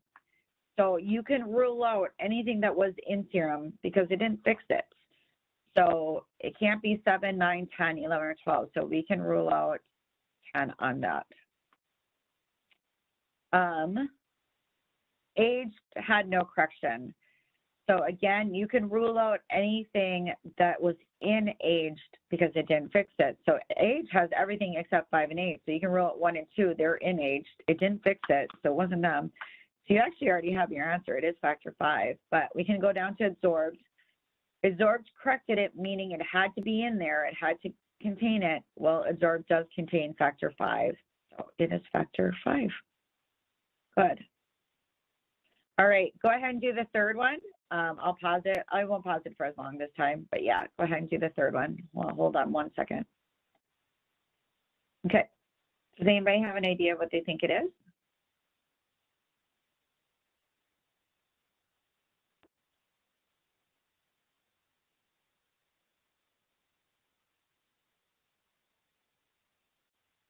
Yeah, good. It was 8. Yes, very good, you guys. So let's go through it again. PT normal, PTT increase. So again, it is only a factor in the PTT pathway. So it's either 12, 11, 9, or 8. So those are our choices. So serum, no correction, meaning it was missing. So it can't be anything that serum does have. It can't be any one of these because it didn't fix it. So you can rule out 12, you can rule 11, you can rule out 9. Well, shoot, you already have your answer. It's 8. But if you keep going, aged did not correct. So again, it can't be anything that was in aged. That still makes sense though, because 8 is missing from aged. And then absorbed did work, so it could be something that was in there, and 8 is in absorbed. So yeah, you could actually answer that with the first one. Very good. Now everybody's a little bit different on these. Some people like to look at the corrected results first before the no corrected, you know, whatever works for you. Okay, let's keep going on practicing. So example 1 here, PTs increased, PTTs increased, serum, aged, and absorbed had no correction. What do you think is the problem? I'm not going to pause this on this one. What do you think is the problem here?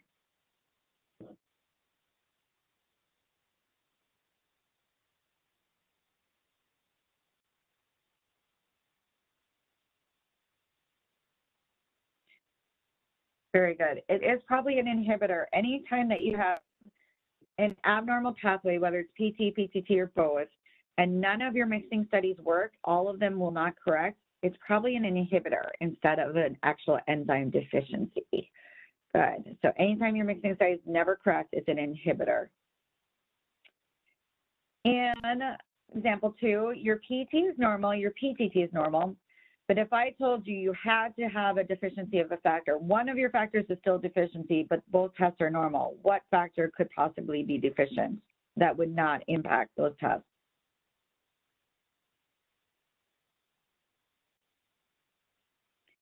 Yeah, factor 13. So again, factor 13, somebody could be missing factor 13 and their tests would still work. Their PT, their PTT would show normal, but because they're not assessing factor 13 is not being measured by those tests. If you did that urea solubility though, you could see that. And then example 3, your PT is increased, your PTT is normal, serum corrected, age corrected, absorbed, did not correct. So what factor is the problem here? And just to give you a hint, you shouldn't even need to really do the mixing studies. If you did, you'll find it, but what do you think is the problem factor?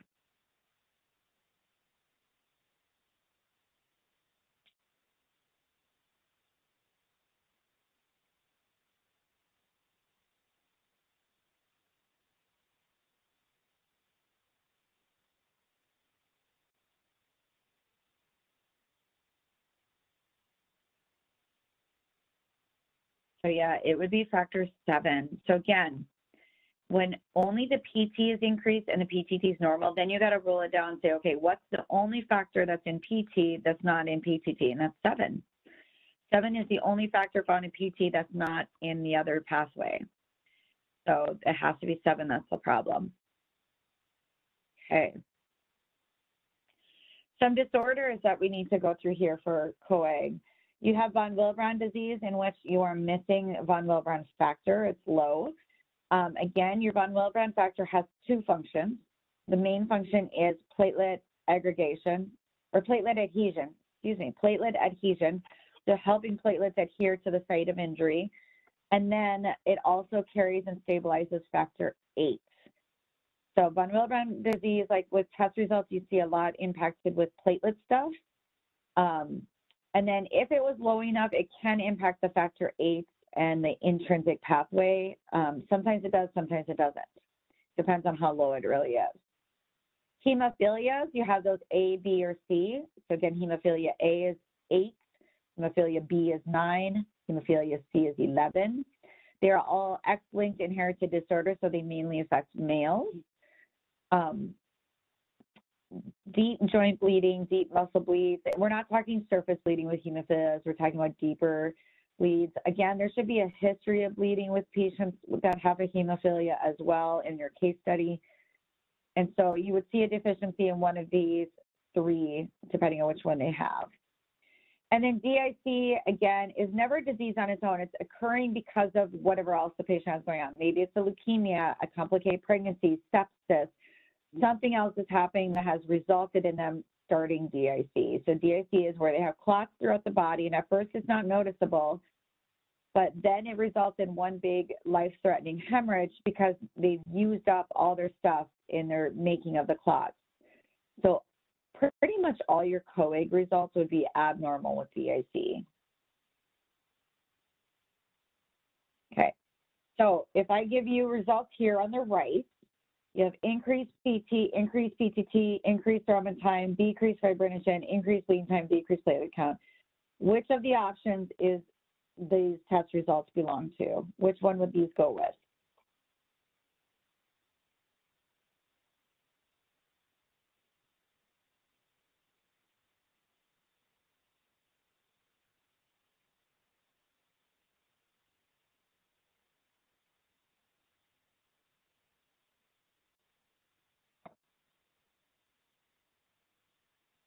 Yeah, so it would most likely be DIC. So everything kind of got out of whack there, and that's because we've used up all the stuff in making those clots.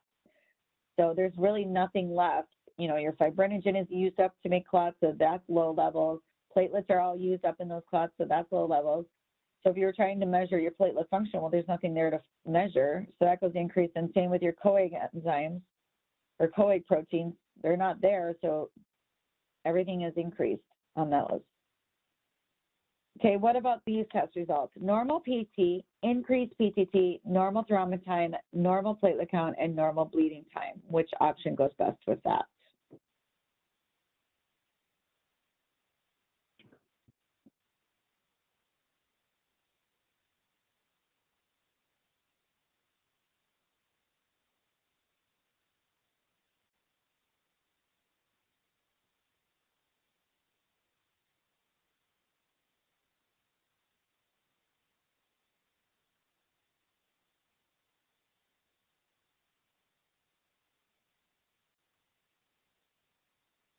Okay, so with this one, remember von Willebrand disease has a lot to do with platelets.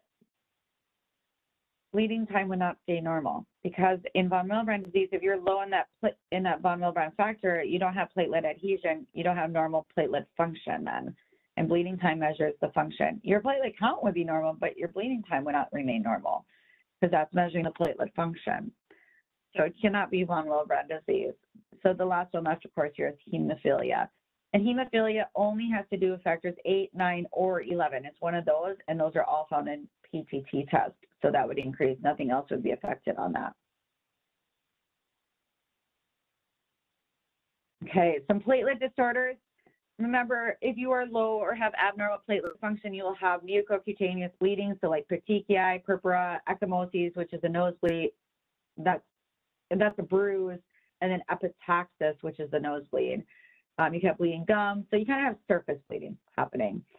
There are things called platelet aggregation studies in which you can mix different substances with the platelets and see how they respond. One substance you can mix is ristocetin.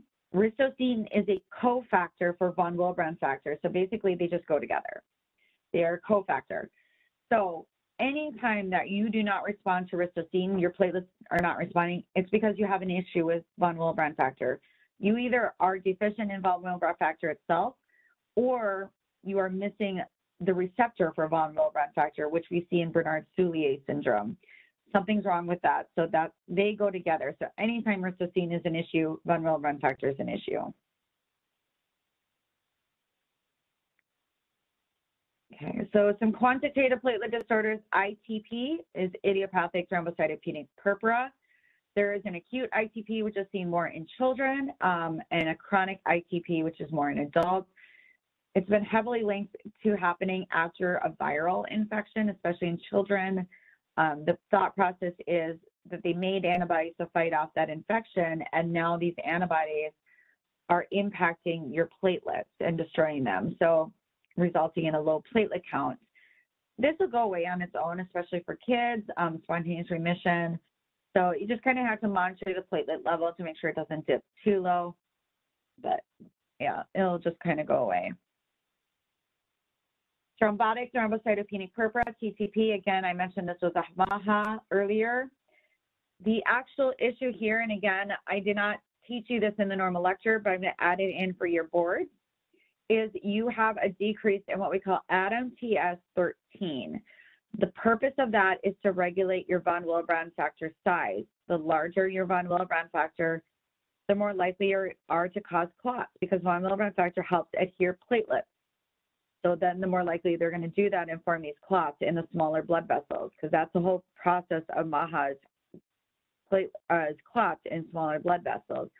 So in TTP, because they have this decrease in this, they're not monitoring their sizing and function of the von Willebrand factor, and then they're prone to making clots. Some things that are linked with it besides having a low platelet count is a little bit of renal failure, not as severe as HUS, and then those neurologic abnormalities. And so again, it just depends on where those clots are residing in the body and what they're impacting then as a result. No coag stuff will be abnormal here. No PT, PTT, all that will remain normal. It's just the platelets that are more affected. Hemolytic uremic syndrome is, again, another type of MAHA. This heavily occurs after E. coli 0157 or Shigella food poisoning because of that toxin. They both have what we call the Shiga toxin that is found in both of those bacteria. That Shiga toxin will go into the small blood vessels and destroy them. It also helps make clots, form. You have thrombocytopenia, and in this case, you have a lot of severe renal failure, and that's because the kidney vessels are heavily affected because platelets and red cells, and then they clog up the glomeruli filters, so it's a whole thing. So it has, especially seen in younger children, linked with that food poisoning. Your qualitative disorders, the two we learned about here is Bernard-Soulier and Glanzmann thrombocythemia. Each was missing a platelet receptor. In Bernard-Soulier, they were missing the receptor 1B95. That is the receptor for von Willebrand factor. So again, you might have normal levels of von Willebrand factor present, but if they can't bind to the platelets, it can't help the platelets do its job then. So you do see an abnormal response to ristocene. Like I said, anytime there's an issue of von Willebrand factor, your ristocene will not work.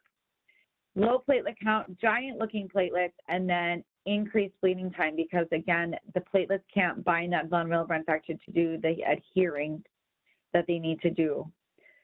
Glanzmann thrombocythemia, you're missing the platelet receptor 2B3A. That is the platelet receptor responsible for fibrinogen. Fibrinogen does play a role of platelets in aggregation and the clumping of them.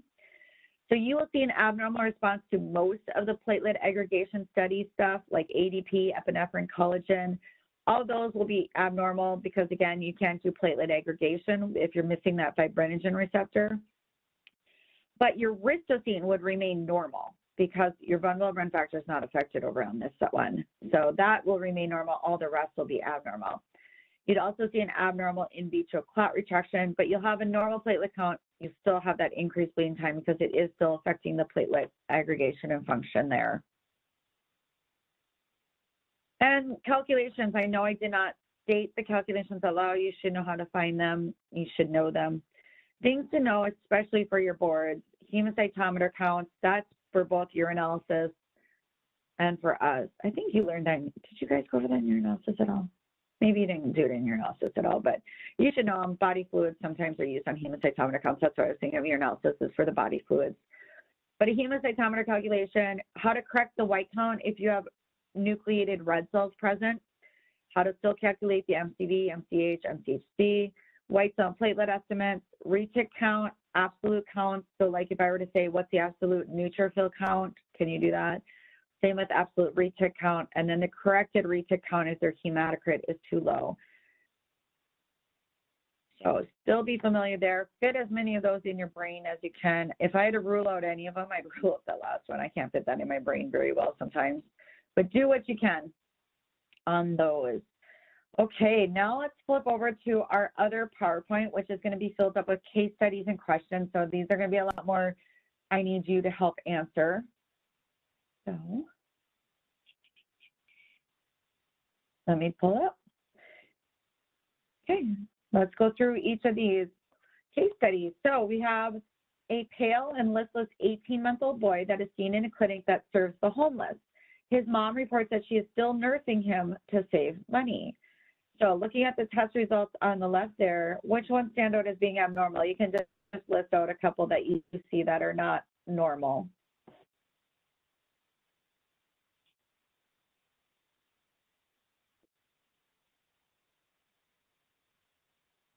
And this sucks because I have to flip back and forth, so I apologize if it changes your view.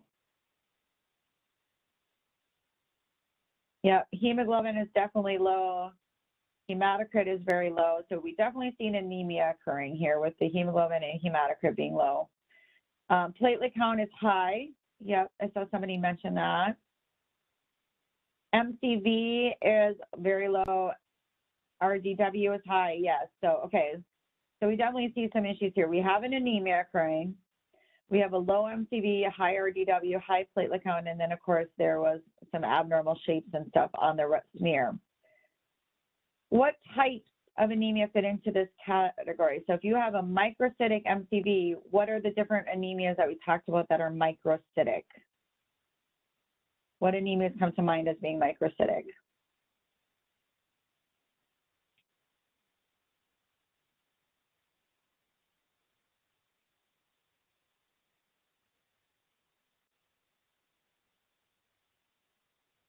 Yep, iron deficiency is definitely microcytic. What other ones are microcytic?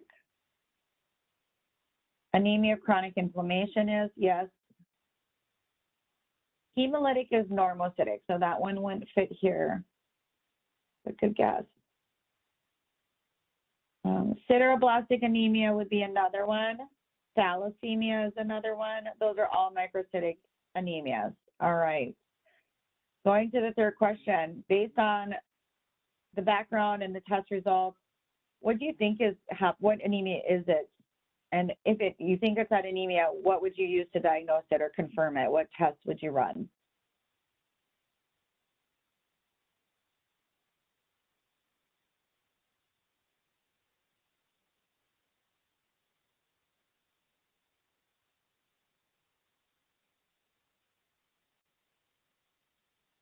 Yes, I would want to see some iron studies as well. So most likely this patient is having iron deficiency anemia because of the fact that he's probably not getting enough iron or nutrients, maybe if she's just nursing him and they're homeless.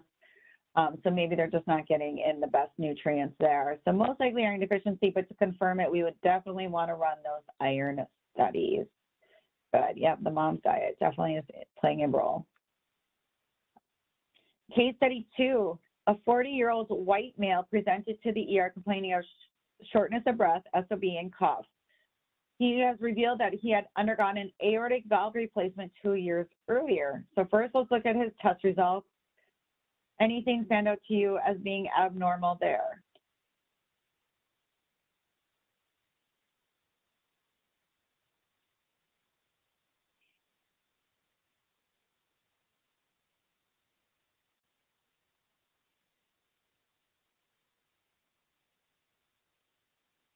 So yeah, what's going on?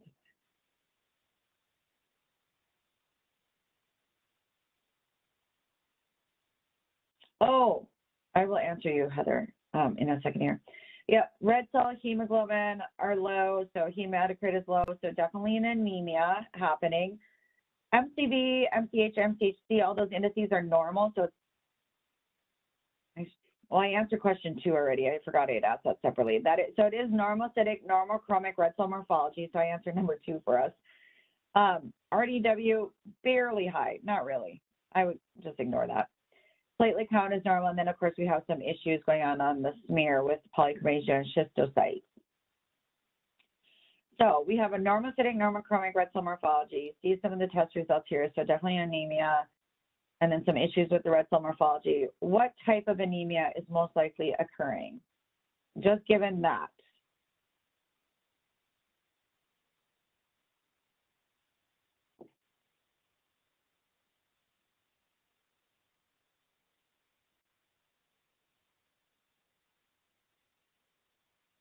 So again, be thinking about what's in your normocytic normochromic category of anemias.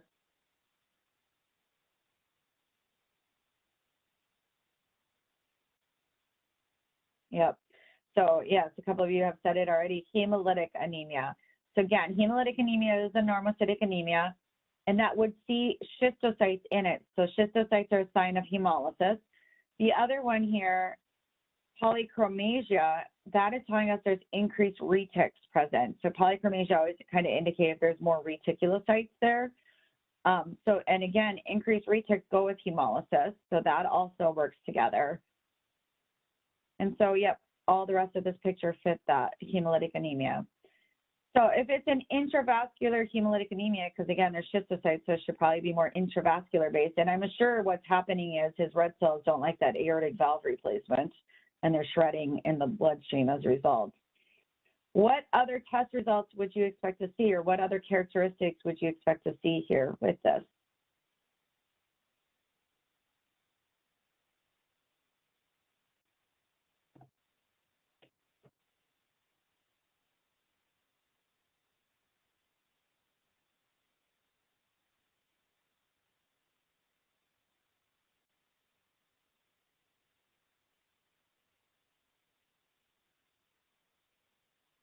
Yep, so we did see those fragmented cells, the schistocytes. We could also see keratocytes potentially. What else? What are those main characteristics of intravascular hemolysis?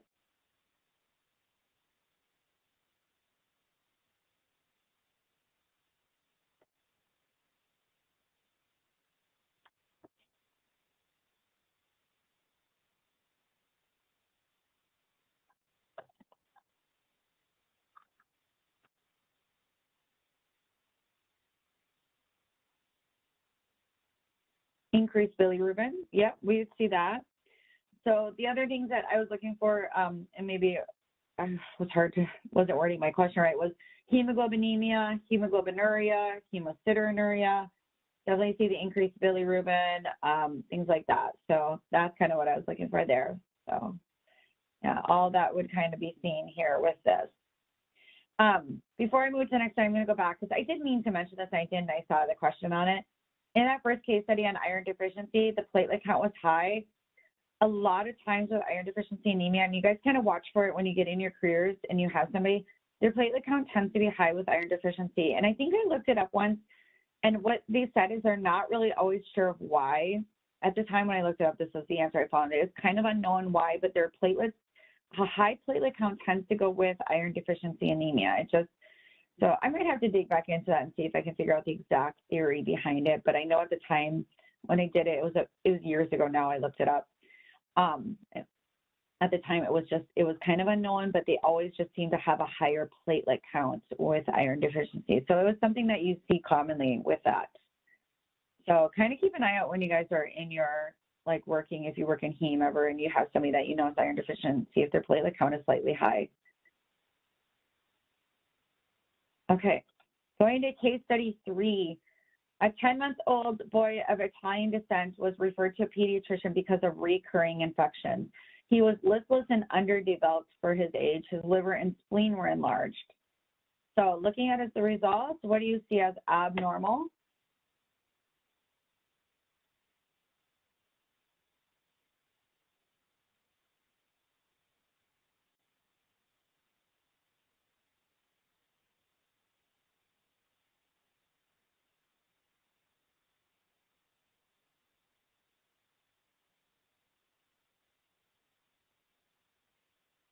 Yeah, hemoglobin, hematocrit, very much.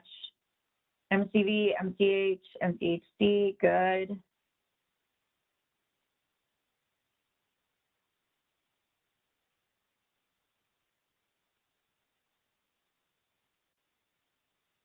RDW, Platelets are pretty normal here. I would leave platelets as normal. They're on the lower end of the reference range, but I'd say they're still normal.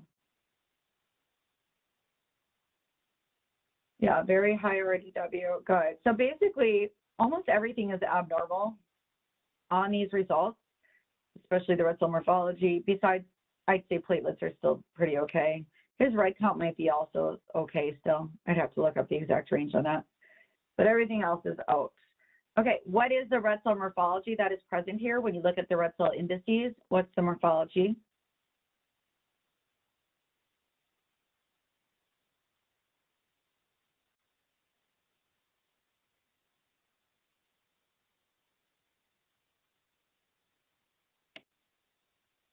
Yeah, it is microcytic hypochromic, very much low MCV, low MCHC, so microcytic hypochromic.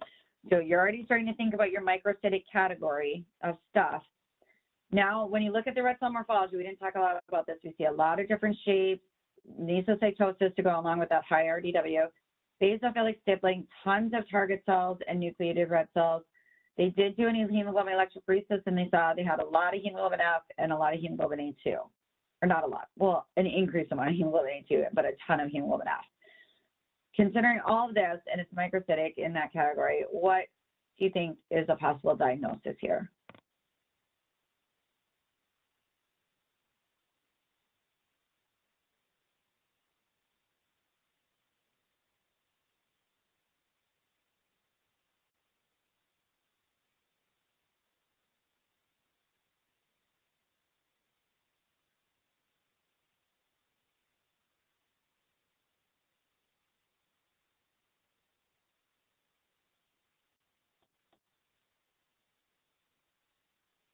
All right, nobody else is jumping in.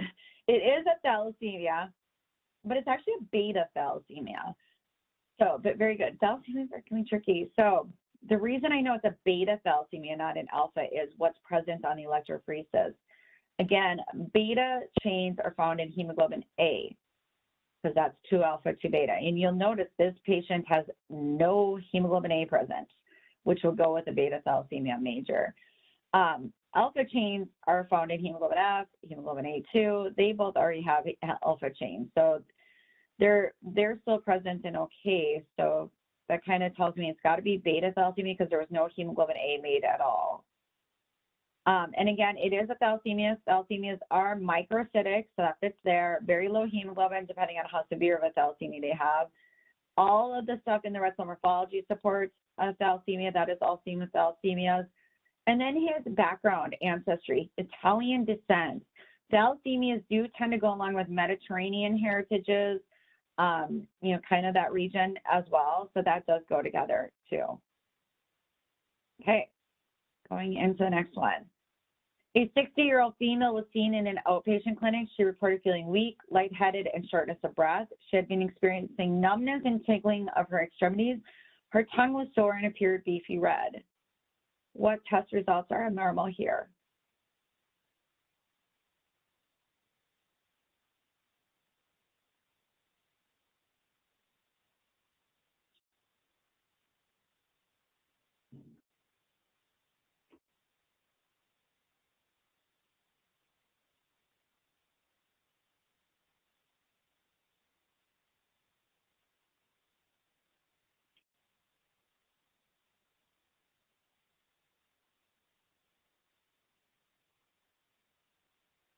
Okay, so we have white cell, red cell, hemoglobin, the indices, platelets. Yeah, got a bunch of stuff here. So white cell is a little bit, low, red cell is low, hemoglobin, hematocrit are low, RDW is high, platelet is low, and then you have the red cell morphology. All right, what red cell morphology is present? So what would you categorize this red cell morphology as?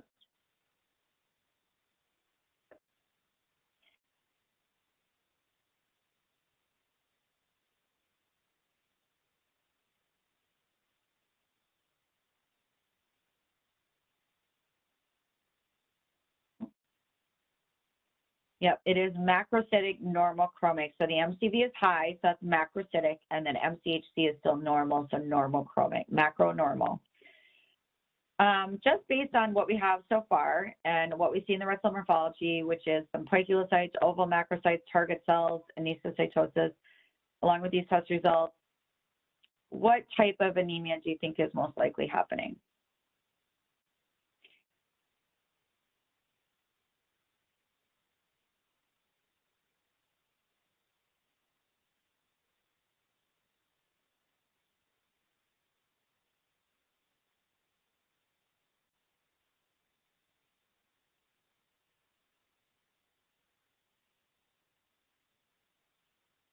Good. Yeah, it is most likely a megaloblastic anemia. So again, with megaloblastic anemias, you can't really make DNA very well. So you do see a pancytopenia, and we see that represented here, as Aubrey said, low white count, low red count, low platelet count. So that's pancytopenia. Macrocytic, and in fact, oval macrocytes, as they mentioned here, definitely goes with megaloblastic anemia. So all of that kind of goes together. Since we're looking at megaloblastic anemia, what other cell abnormality would be present that isn't mentioned yet here? What other thing could be present then in this patient that we didn't mention?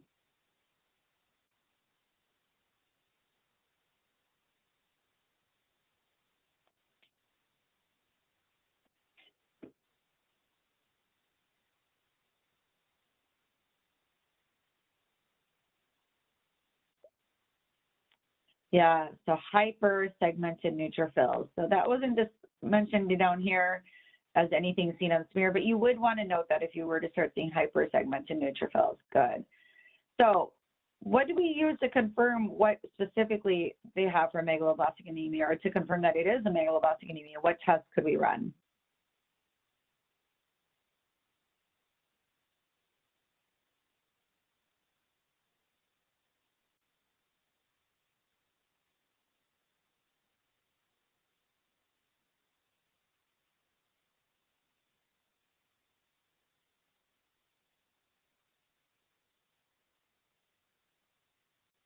Good. Yep, I would want to measure the vitamin levels. That's easy to do. It's just a blood draw. So I'd want to measure the folate and the vitamin B12 and see if one of those is deficient. You could also do like other testing. So if you think it's a B12 deficiency, then they could move on to see, okay, are they deficient in B12 because they're just not getting enough in, or do they have pernicious anemia where they're missing their intrinsic factor? So then you can look at doing like the Schilling test and stuff like that. So you can move on to do other testing too to confirm.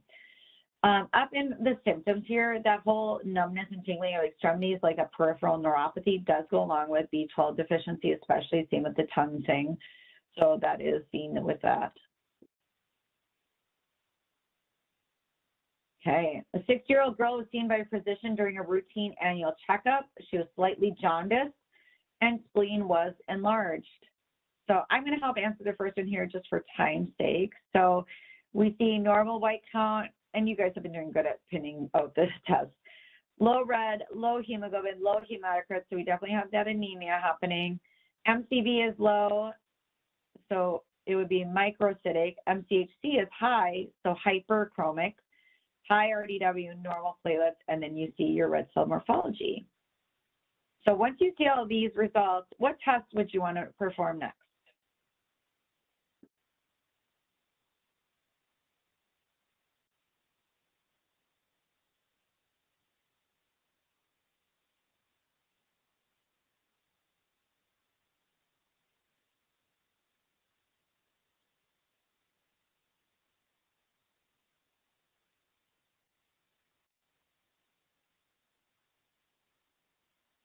Yeah, you could perform a reset count. It probably would show us high.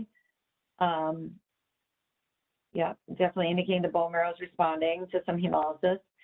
Osmotic fragility would be a good one. So the presence of the spherocytes and the increased MCHC, which goes with the presence of spherocytes, osmotic fragility would help here too. What do you think is the overall diagnosis?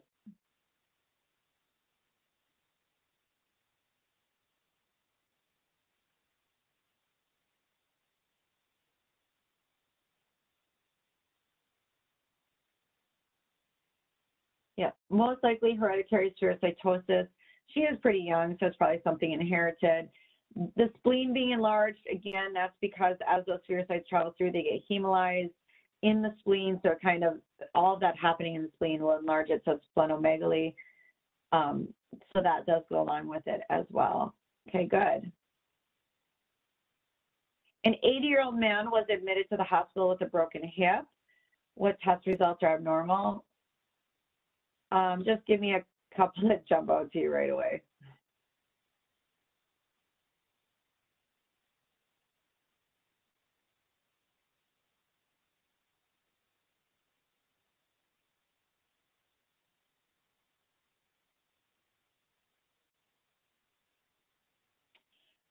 Oh, Sophia, I see your statement. The MCHC is not that high. Anything above 36 is considered high, so it was like 36.9, I think, on that. So yeah, wasn't hugely high, but it was definitely increased. I see what you're saying. All right, Heather's saying on this one, white cell, red cell, hemoglobin, hematocrit. Yeah, so when you look at this case, that white count is huge, 220. Wow. Can you imagine doing that under the smear on the microscope? That would take you like 2 fields and you'd be done. Ding, ding, ding, ding, ding. You would be so fast.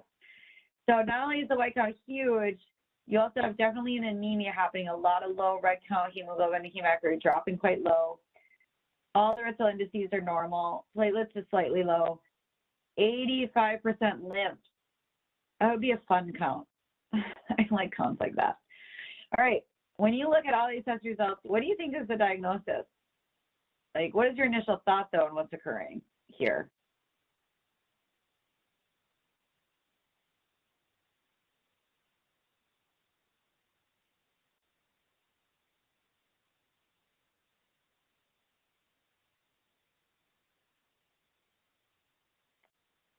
Not from the break. I think what's happened here is he came in for a broken hip, and then they're discovering something else is really happening with this patient.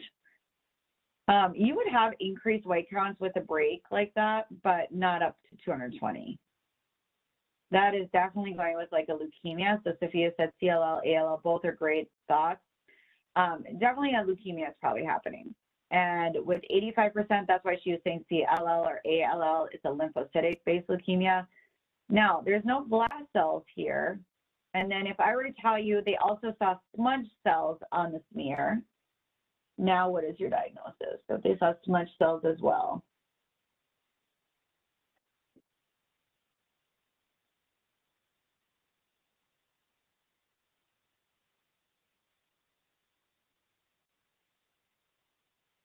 Yeah, CLL.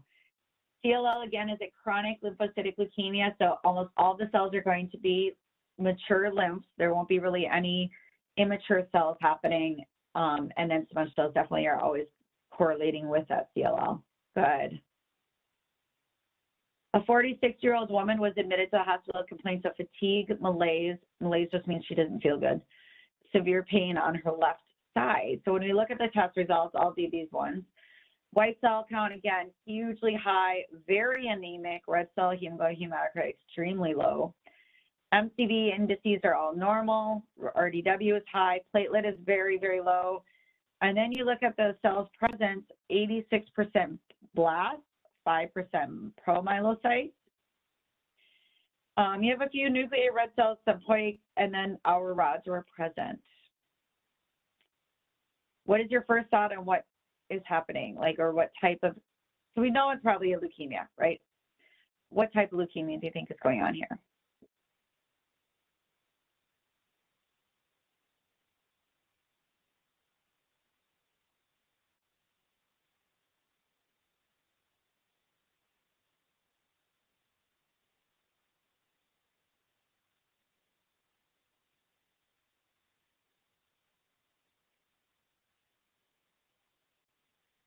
Yeah, so those our rods are always linked with AML. So right away we know it's an AML-based leukemia because our rods are present. With it being 86% blast, so mainly blast cells, very little other types of cells, and our rods, I would say this is probably M1. M1, again, is AML without maturation. So again, they will have our rods there. They'll have mainly blast cells only present. Could have been M2. You know, it's a toss up between. What other tests would aid in confirming the diagnosis? So what else could we run?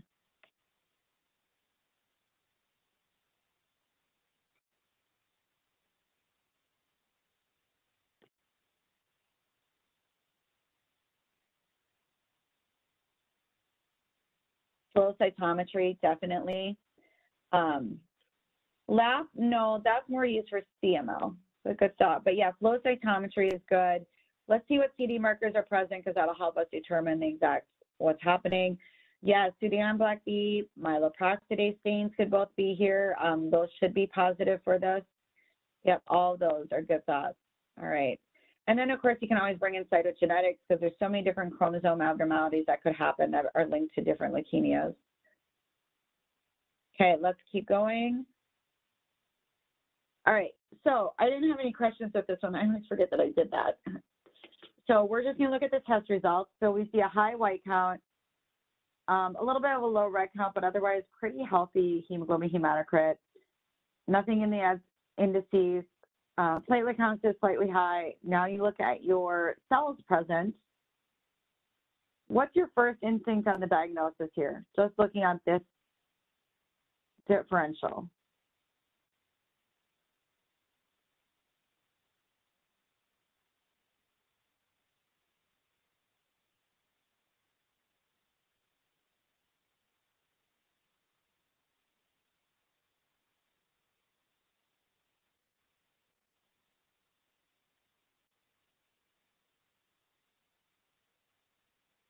Yeah, so it's probably a CML, and it looks classic like a CML.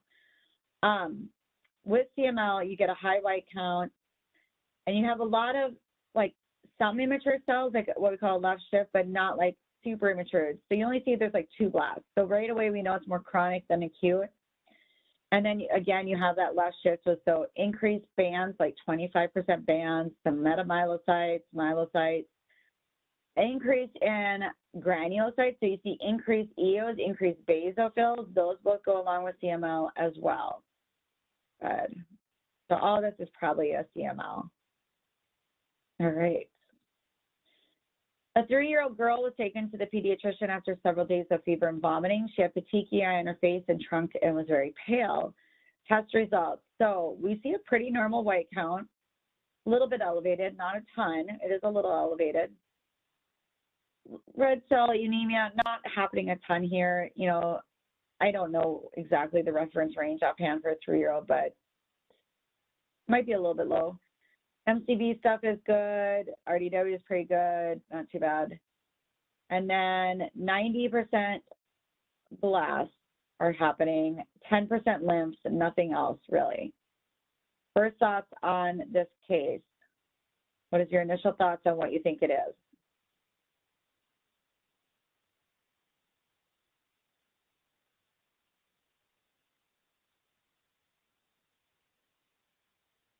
Yeah, this is probably an ALL. So again, it is an acute leukemia because of all the blasts. The clue here is the age range. In 2 to 10-year-olds, if there's a leukemia, it's most likely ALL. That's the prevalent age range for ALL. Of course, we don't know for sure. We just know it's definitely an acute leukemia. Cytochemical results. If it is ALL, what would your cytochemical stains be? Like what would show up for a stain for ALL?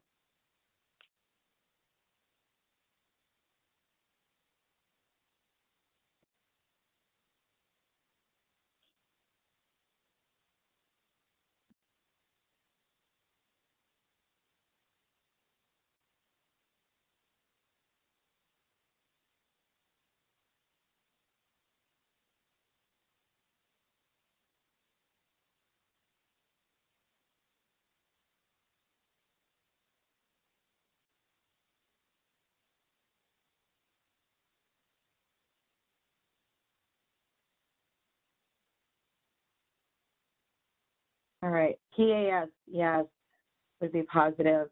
Myeloperoxidase Sudan black B would both be negative because they go with AML. So for ALL, PAS would be positive. Good. Okay. A 25-year-old woman experiences abnormal bleeding after oral surgery. She remembers bleeding following a tonsillectomy when she was a child and she reports a history of easy bruising, frequent nosebleeds, heavy menstrual bleeding. Says that her mom is a bleeder as well.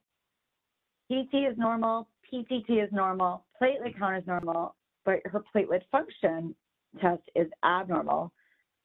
What are some possible thoughts here?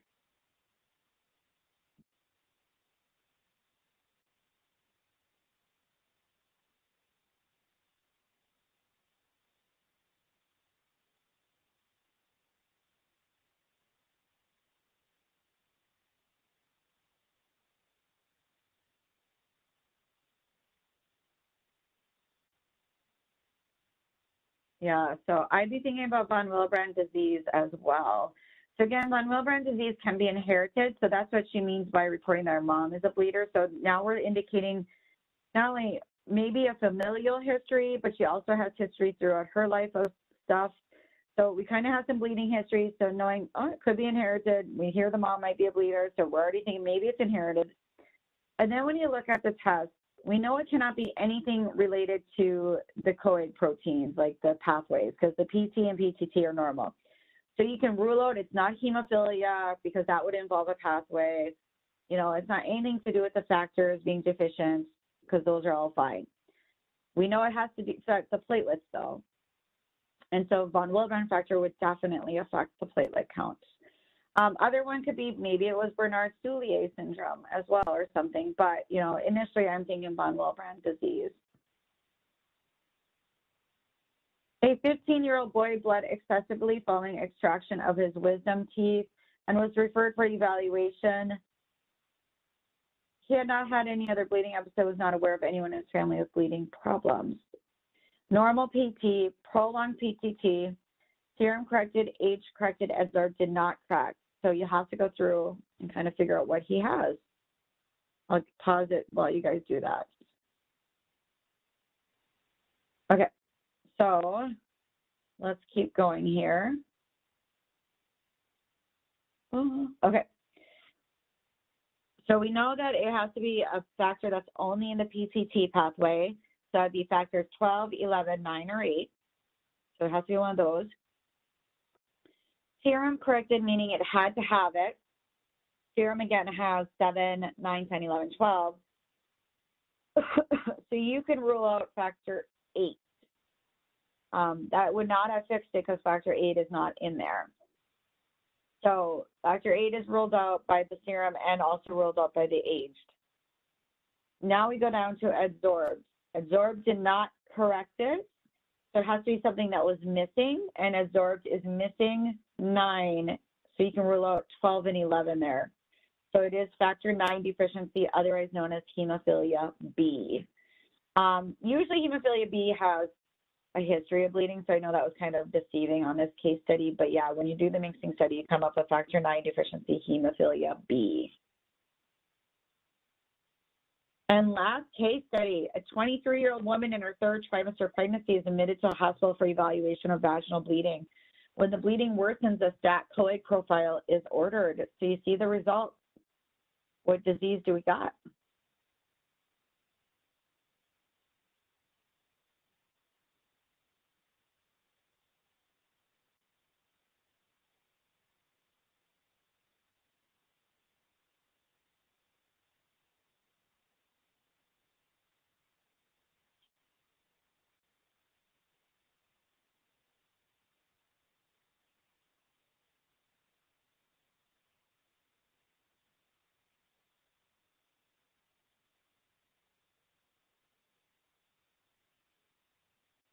All right.